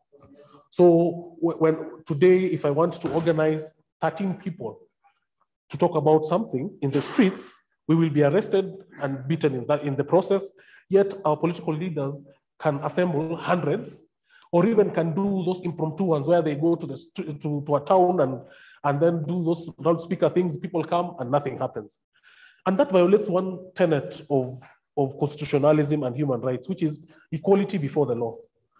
You can have the rule of law, yes, but as long as that law is not being applied equally, it means that there's a violation to all laws and everyone in the country. And so I think that's the next step. That next step we need to go to demand equality before the law. The BBI case was fast-tracked in the Court of Appeal. The Willy Kimani case is still going on. How many years later? And all the evidence is there. In fact, one of the cops is going to be charged with another murder, right? So there's really, as much as we've made certain strides, there's a lot that needs to be done, and a lot must be done by professionals, by ordinary Kenyans, which we said is not a good word, or the average Kenyan. Yeah, but yeah, so I am optimistic, but cautiously optimistic What I'm seeing right now as we head towards an election, where clearly the police are being partisan, where certain elements of the judiciary are being attacked, where people cannot assemble properly. Those are the ingredients that lead to unfair political contests, that lead to contestation of the results, that lead to violence, as we saw in 2007 and the subsequent reports that we got from 2007 that actually inspired this constitution. Because if you look at the reforms that were in the CPEV report, CPEV is a Commission on Inquiry on Post-Election Violence, the working report. If you look at the recommendations that were in the Kriegler report on elections, if you look at the recommendations in the Philip Ransley report on policing, are the ones that made it into the constitution. But they are the very ones that we are ignoring right now. Thank you. Yes. I have a quick question. It's a quick question. For both you and Elena. You know, as we are all talking about public participation, I'm just wondering, where is sorry. I'm just wondering, where is room for influencing quality public participation? Because away from showing up physically, like, can we participate virtually or something? And I'm saying that because now that I'm in the NGO space, I'm able to participate and show up. But initially I was employed. And I remember even the days I would ask for off, like inahesabiwa kwa leave day yako. Na saa zingine you've seen that public participation thing a day too. And some counties even publish these things one day too. As in, honestly, you want to, but if that one day is going to compromise your livelihood, you won't go. If that one day is going to make me lose my job just because I want to go and participate, I won't go. Because if your own colleagues and boss do not understand the need and the importance of public participation. But you see, if I could participate virtually, I don't need to compromise and start asking for off days, leave days, and start feeling like, oh my God, if I have to participate 4 times a year, I'll lose my job. Because if they start branding me an activist and I'm working for them, I might lose my job. So I think also I think we miss out in terms of how public participation is organized. I feel like it's flawed in so many ways, but I'm just wondering what we can do about it.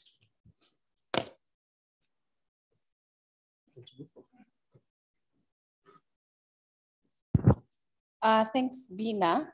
I think to answer your question, we submitted recommendations to the Senate when they were doing the second bill reading for public participation, the second reading. And we suggested social media. And you can imagine what happened. Do you want to guess? You want to guess? They laughed at us. They laughed. They laughed. They said, this is impossible. Why would you make such a recommendation? It's foolish. But also, it was done in a time that was before COVID. I think if we were to push for something like that now, it would be a little bit more receptive, just because people have seen how difficult it has been even for them to work. Because what I've begun to see is county governments have taken advantage of that gap. So there is no public participation at all. Yeah, because now they're saying there are no meetings, we cannot have the meetings COVID, so wanapitisha hizi vitu, and it's concerning for our work. So I think that it's something that we need to bring up again, but also I feel like I'm diving into my response, because I was going to talk about the fact, just to hear what Mutemi was talking about, how the Constitution has was intentionally developed to fail. And I see it systemically, yeah? So my work is with youth all the time, everywhere. And even if you look at the systems of youth is not devolved. Guys, youth is not devolved. How come? And youth are everywhere. It makes no bloody hell sense. But even when you look at the offices that interact with youth, it's at the national mainly. Then you have the ministry, you have the director of youth affairs. There are so many different offices that if you were to ask a young person, even the National Youth Council itself, we're not even going to dive in. It is completely weak and it's a mess, frankly speaking. So when you think about it that way, then the youth are not supposed to organize. They are not supposed to understand. They are not supposed to be taught. So it becomes a challenge when, even when we're talking about the constitution, young people having the responsibility, but how do they even get to it? The system has been created to where we're so busy surviving that hata kuingia kusoma hiyo katiba. By the way, you need to pat yourself on the back. Hata kama umesoma, you know, you have pushed yourself and you have decided, by the way, I want to do this, I'm doing this. And that's something that we have to also recognize. So we're facing all those challenges to do. But Bina says something so important, and she talks about it so passionately with student leaders and university leadership. And so even today, Grace on my team asked if we can support a young lady who comes to our office and works for us sometimes because she's interested in a position at TUK. TUK is having their elections on Wednesday. So I agreed. I said, let's support her campaign. But normally, this is something, yeah, thank you. This is something that I wouldn't think about, but now I'm beginning to see we do need to encourage young people. We do need to encourage women, but also, guys, the politics, tena hii campaign finance, the IBC caps are ridiculous. Yeah, and people do not have that money. Let's be honest. If we're talking about character, people with character don't have that money. Exactly. People with character are poor, maskini kabisa. So how are we going to enter this race that is for the rich? That is just plain and simple. So until we begin to fight how much people spend on campaigns, we do a totally different campaign. You eat that money and you vote someone else. Until we decide as a people what to do that money, we are going to be stuck with having people that we don't want in positions of leadership and then completely messing us up because things are going to get worse. I truly, honestly believe. And so those are some of the things that I feel we need to talk about and we need to engage before we can even say, at what point do youth interact with the constitution? And even say, at what point do they enter politics? Because just the other day, we were in a meeting with Bina, and someone was sharing with us how they had 4 levels of security for a meeting, surely. That means you have 4 types of goons, surely. When you wamebeba magan, the other ones without uniform. When people are spending a milli on security for 2 hours, that's one meeting. Now you have to campaign for how many months? For how many days? That's money. So we need to think. We have to change this game. We can't say young people enter politics and that's the game they have. It cannot work. But yeah, things. I don't even know maybe. Just to add one thing Okay. about that very good question about what do I do when I want to participate, but I am employed and so on and so forth. I think it's important to join a social justice center around where you live, an association. It's important to have another layer of representation that is not necessarily you. For example, if lawyers would have an issue, you'd really expect that LSK would probably deal with whatever their concerns are in the public participation. But now we should have like association based on areas, based on interests, that will allow you to sit pretty at home, but you know that you articulated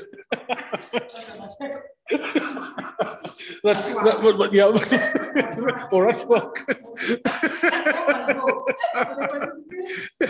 But know that whatever your aspirations are have been captured by those people, and they're the ones who will go and that's why the freedom of association is very important in all political processes. Yeah.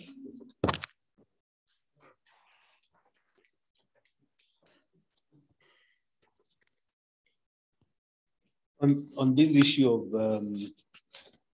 public participation, CD spoke about the fact that the constitution has not been implemented fully, especially devolving power to the village council. But one government, I don't know that there's any other, but I do know one county government has done this. The Makueni County government. And they've gone beyond the call. I've been beyond how decisions are made there in Makueni should be a study for a lot of us, because it starts from the village. It does not start from the county government or county assembly. So if, let's say, in this village, we need a school, we need a road, we need a cattle dip. We meet and we agree which of those is a priority. So we say, I think this year, let's the pesa iko waje tufanye cattle dip. Then you call the CEC responsible, okay, the ward administrator, and then they bring in the CEC responsible for that particular project that you decided. And together you design a bid, and people bid for that project. And it's the villagers who will approve, who decide who will build that cattle dip. And then all the county government does is facilitate, make sure that the money is there, make sure that the project is there, do whatever governments do. And then the villagers supervise the project. So there's ownership. They own that project. They own the county government, they own the money that comes to that county. And I think that's what we'd like to see in terms of public participation all over the country, whereby that is real public participation. In a lot of spaces, people just call, let's say I'm an MC or a CC. I call my friends to a room, 20 of them, and then I have them sign that they participated. I give them kidogo. And then that is, we call that public participation. As you're talking about, I think it was mentioned in the High Court, or in the Court of Appeal, Tana River, where they advertised for public participation around BBI, but passed the bill a day before the public participation was supposed to happen. So I think we need to demand these things from our leaders. And I was surprised that these are people in the advocacy space when being asked that question of how many have read Article 43, because everything that you do in the advocacy space is actually based on Article 43. The right to food, right to health, right to education, right to water, security, sanitation, housing, etc. All those are Article 43 rights. So it's important that we read this constitution. If you have a smartphone, there's no reason why you should not have that app. That app is offline. Once you download it, the constitution is in your phone. You don't need data to access it. So let's make it a responsibility, as Siri talked about. The constitution gives you rights, freedoms, but people don't talk about responsibilities. As a citizen, you have responsibilities. And that's why I'm an activist. That's my responsibility as a citizen. To be an active citizen and to speak truth to power with love. And the fact that I speak truth to power is why I get arrested, because the people in power don't want to hear that truth. You know, interestingly, like the poster that I was arrested for, I don't even know who created it. I just tweeted it, you know, and I didn't care who because I have a following. It went viral, and someone panicked in the office of the president and decided, kabla Uhuru aulize, wacha tushike huyo ndio. It was back in so they can at least say we took some action, because what happened with that poster and there was a petition that was running at the same time. They went viral, and they went to international media. And for the first time, because this Jubilee had been very good at creating an impression, handling PR, especially internationally, so they could continue borrowing. And so this is the first time that even the Bloomberg and other financial media organizations picked up that conversation that Kenya is overborrowing, Kenya is broke, the IMF has put in conditions, and Uhuru got so angry that I hear he picked up a seat and threw it against the wall. And so my arrest was supposed to, I guess, mitigate and show him that some people are doing something. But I know it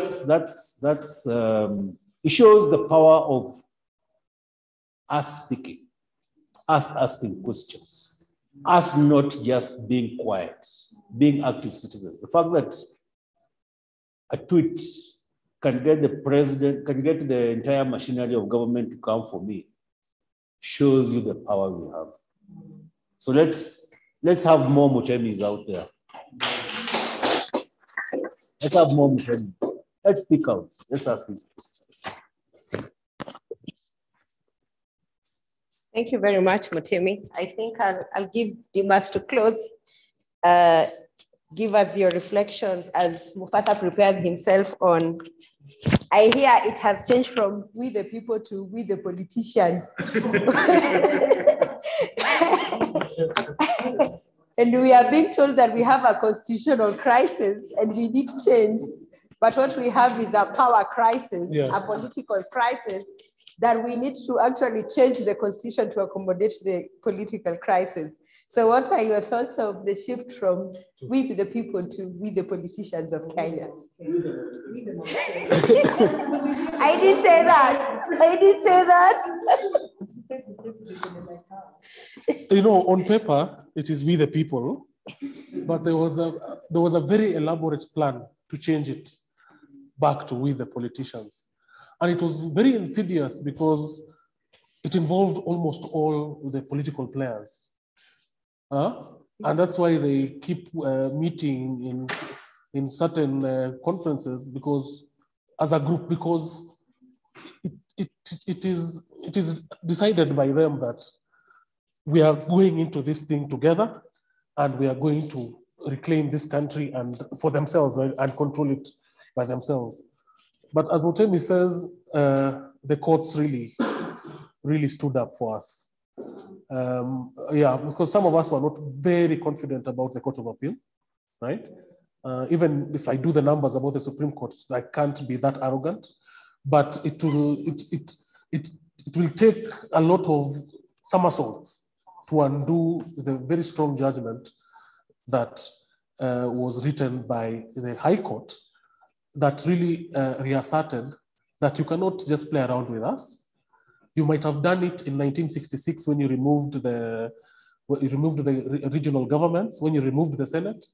1975 when you decided to change the constitution in order for you to pardon your friend for electoral malpractices. 1982 when you guys just decided that multipartyism is too much. This country just needs one party. And everything you wanted to do, you had to bend down to the will of KANU for you to articulate yourself. And it's only when Kenyans started standing up for themselves that we saw the repeal of Section 2A in 1992, the reforms of 1997 after IPPG, the rejection of the Constitution in 2005, where the same players decided to go and edit the Bomas draft for themselves and now present it to us as a document to be taken to a referendum, and we said no. And it is now when you look at our history that you realize that those judges looked at this thing holistically. They looked at it from when this idea called Kenya was born, from when we started exercising sovereign power, and how through legal processes, the political class always had its way. And right now they have, obviously they've met, obviously they've regrouped, but the challenge that we gave ourselves in the 2010 constitution, it's very hard to play with it so much, fundamentally. And we thank God for that. Thank you, thank you, thank you. I hope we have learned something and we are charged, empowered. I like what Bina said, and I think most of the time we don't really internalize the fact that the law decides so much about what we do, that we don't really translate what these leaders, what this constitution mean to our daily life. Yesterday, my cleaning lady was telling me, uko kwa soko hakuna hata spinach, hakuna hata mboga. Hakuna hata mboga, ile cabbage nimepata ni ya 50 bob. So you can imagine 2 adults and two children under 15 are being fed with cabbage, moja ya 50 bob, 1 meal. And that cabbage is not the only thing they are eating. So how much money do people in informal settlements earn a day? Na kama hiyo cabbage moja ni ya 50 bob, nunua kitunguu, even boil it, nunua unga. Mafuta imepanda bei. Yeah, so how do you, so how are you going to survive? People cannot even afford internet anymore or airtime. You cannot be able to organize on platforms because you will need to first buy airtime, then buy bundles, and you cannot even afford food. So when you have to look at, do I buy food or do I buy the bundles and get into a group? So it's a very difficult balance. I hear them say internet connectivity is X percentage in Kenya, but what about internet affordability? So it may be accessible, but can we afford it? Unga may be there, but can we afford unga? And with all this whole drama of aflatoxins, I don't know if you have seen the Route to Food project. Anybody you're part of that project? Yes, the Route to Food. That food security is not just about having enough food, it is about also us having safe food.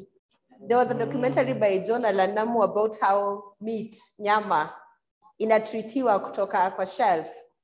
Ndio muikule siku tatu. It is in the supermarket. What do they call them? Yeah, so ndio ikuwe na shelf life mrefu.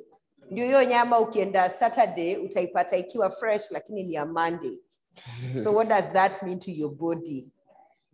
Dimbas here, they run chanjo kwa wote at Amnesty.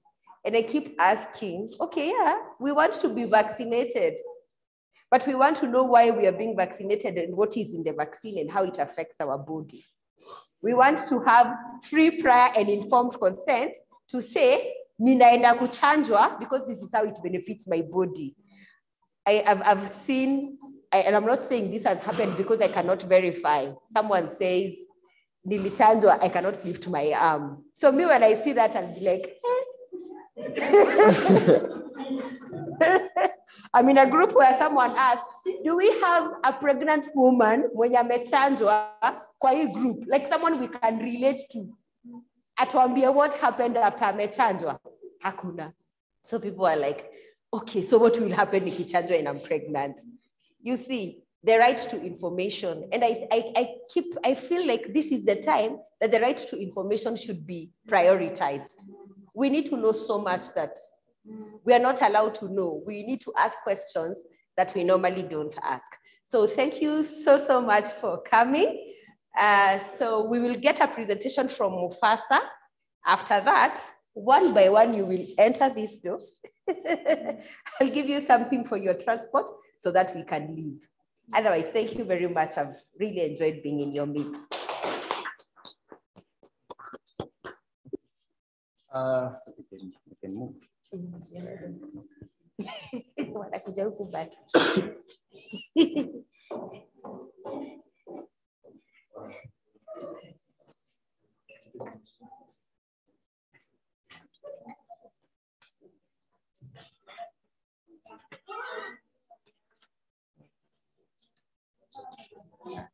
Let's check your service. Thank you for your note again. Have you seen it still has your note? Have you seen your notes?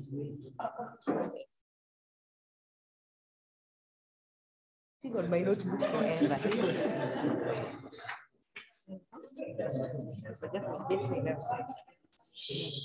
Let's give Mufasa attention.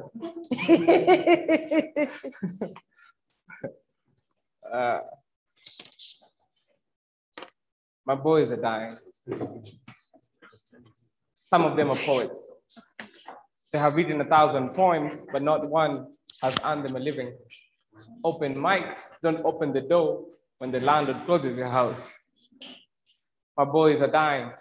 Some of them are singers. You may or may not have heard their songs before, but every mealtime they eat their own songs and chalk on their lyrics. My boys are dying. Don't let those Nike shoes fool you. There's nothing correct about the heart of a young man who has nothing but his Nike shoes. My boys are dying for being misunderstood. Understand that my boys will do anything for money. My boys are dying because the universe has refused to accept them as stars. Now they're earthbound, bound to be art. Art is soil. Soil is sometimes called dirt. My boys are dirty.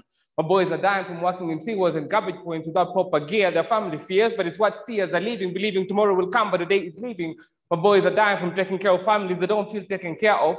My boys are dying from bullet wounds. My boys are dying for being boys, for being big boys, for being just boys, for being best boys, for being in a group of boys. My boys are dying before they are fathers. My boys are dying because they are fathers. My boys are dying to go farther. They've got bomb lyrics to bomb your TV, check the temperatures. They are walking degrees. Their mind is a state of art. The state has refused to stage outside. My boys are dying inside. Ask the jail warden. My boys are dying from Jordan wounds, from intestinal wounds. My boys are dying outside. My boys are dying because our leaders are clashing. My boys are dying because our leaders are lying. My boys are dying because integrity is dying. My boys are dying because they have nothing to go back to. I know boys my age in the streets going back to back, blaming a whole country for not having their back. My boys are dying because they lost hope. My boys are dying because their mind is at war. My boys are dying and all our local leaders keep doing is lying to fly in Russia, Dubai. I wonder what to buy while my boys cannot afford a bus back home. My boys are dying. And I don't know if we are ready to save them.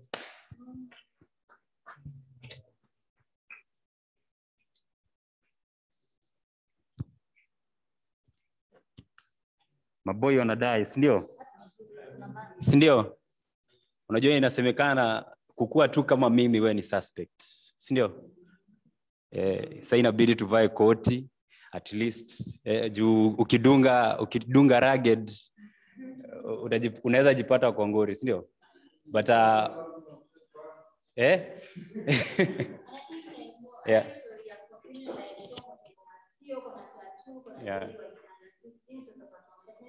Yeah. Yeah.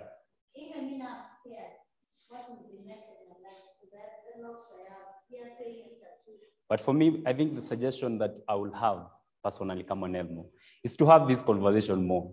The more tutaongea, unajua watu waliongea a few days and then tukaanza kusikia sasa hivi wanaongea about the president na venye wanapigana, si ndio? We have to continue talking about it. Decriminalizing of dreadlocks and si ndio? We have to continue that conversation because then that is the only way we'll be able to sort it out. Sasa, and for now, I want to welcome the person who is closing it out. So I'll call Bilha. So this song is part of something that we're doing back at home. It's part of a project we call it Sauti za Mtaa, and talking strongly about the same thing that I'm just talking about.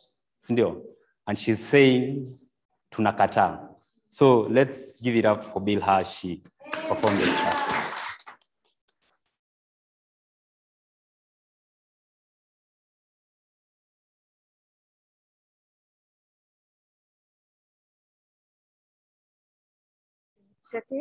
And the song is all about police brutality, injustice, na vile wase wanaharasiwa. And also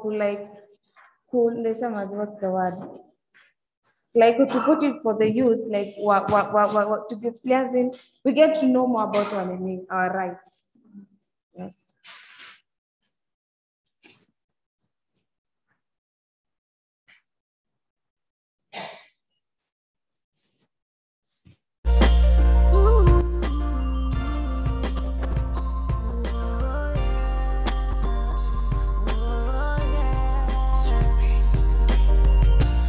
Toka Maskani mseto hapa ghetto, polisi na kafimbo ni msako, piga picha yote kwenye lango, eka kwenye mtandao, mkoti especially wakidai tumkwanja mimi, naeli kwenye pochi mimi, kalala kwenye selini, hao wanajidai hao ndio wenye inchi, waliua ule binti, cause kesi kura uko juzi, na tunakataa kuwa victim wa polisi. Tunakataa kuwa victim wa polisi, yeah. Na bunyenye wa mtaani, polisi wako kwenye namba moja kunyanyasa wananchi. Nyumba imeangushwa juzi na walafi wamejaa ofisi kwa sababu wana wingi senti na cheti. Kesi kwenye koti miaka 30, justice hakuna, sio haki. Hao wanajidai hao ndio wenye inchi, waliua ule binti, cause kesi ya kura uko juzi. Tunakataa kuwa victim wa polisi. Tunakataa kuwa victim wa polisi, yeah.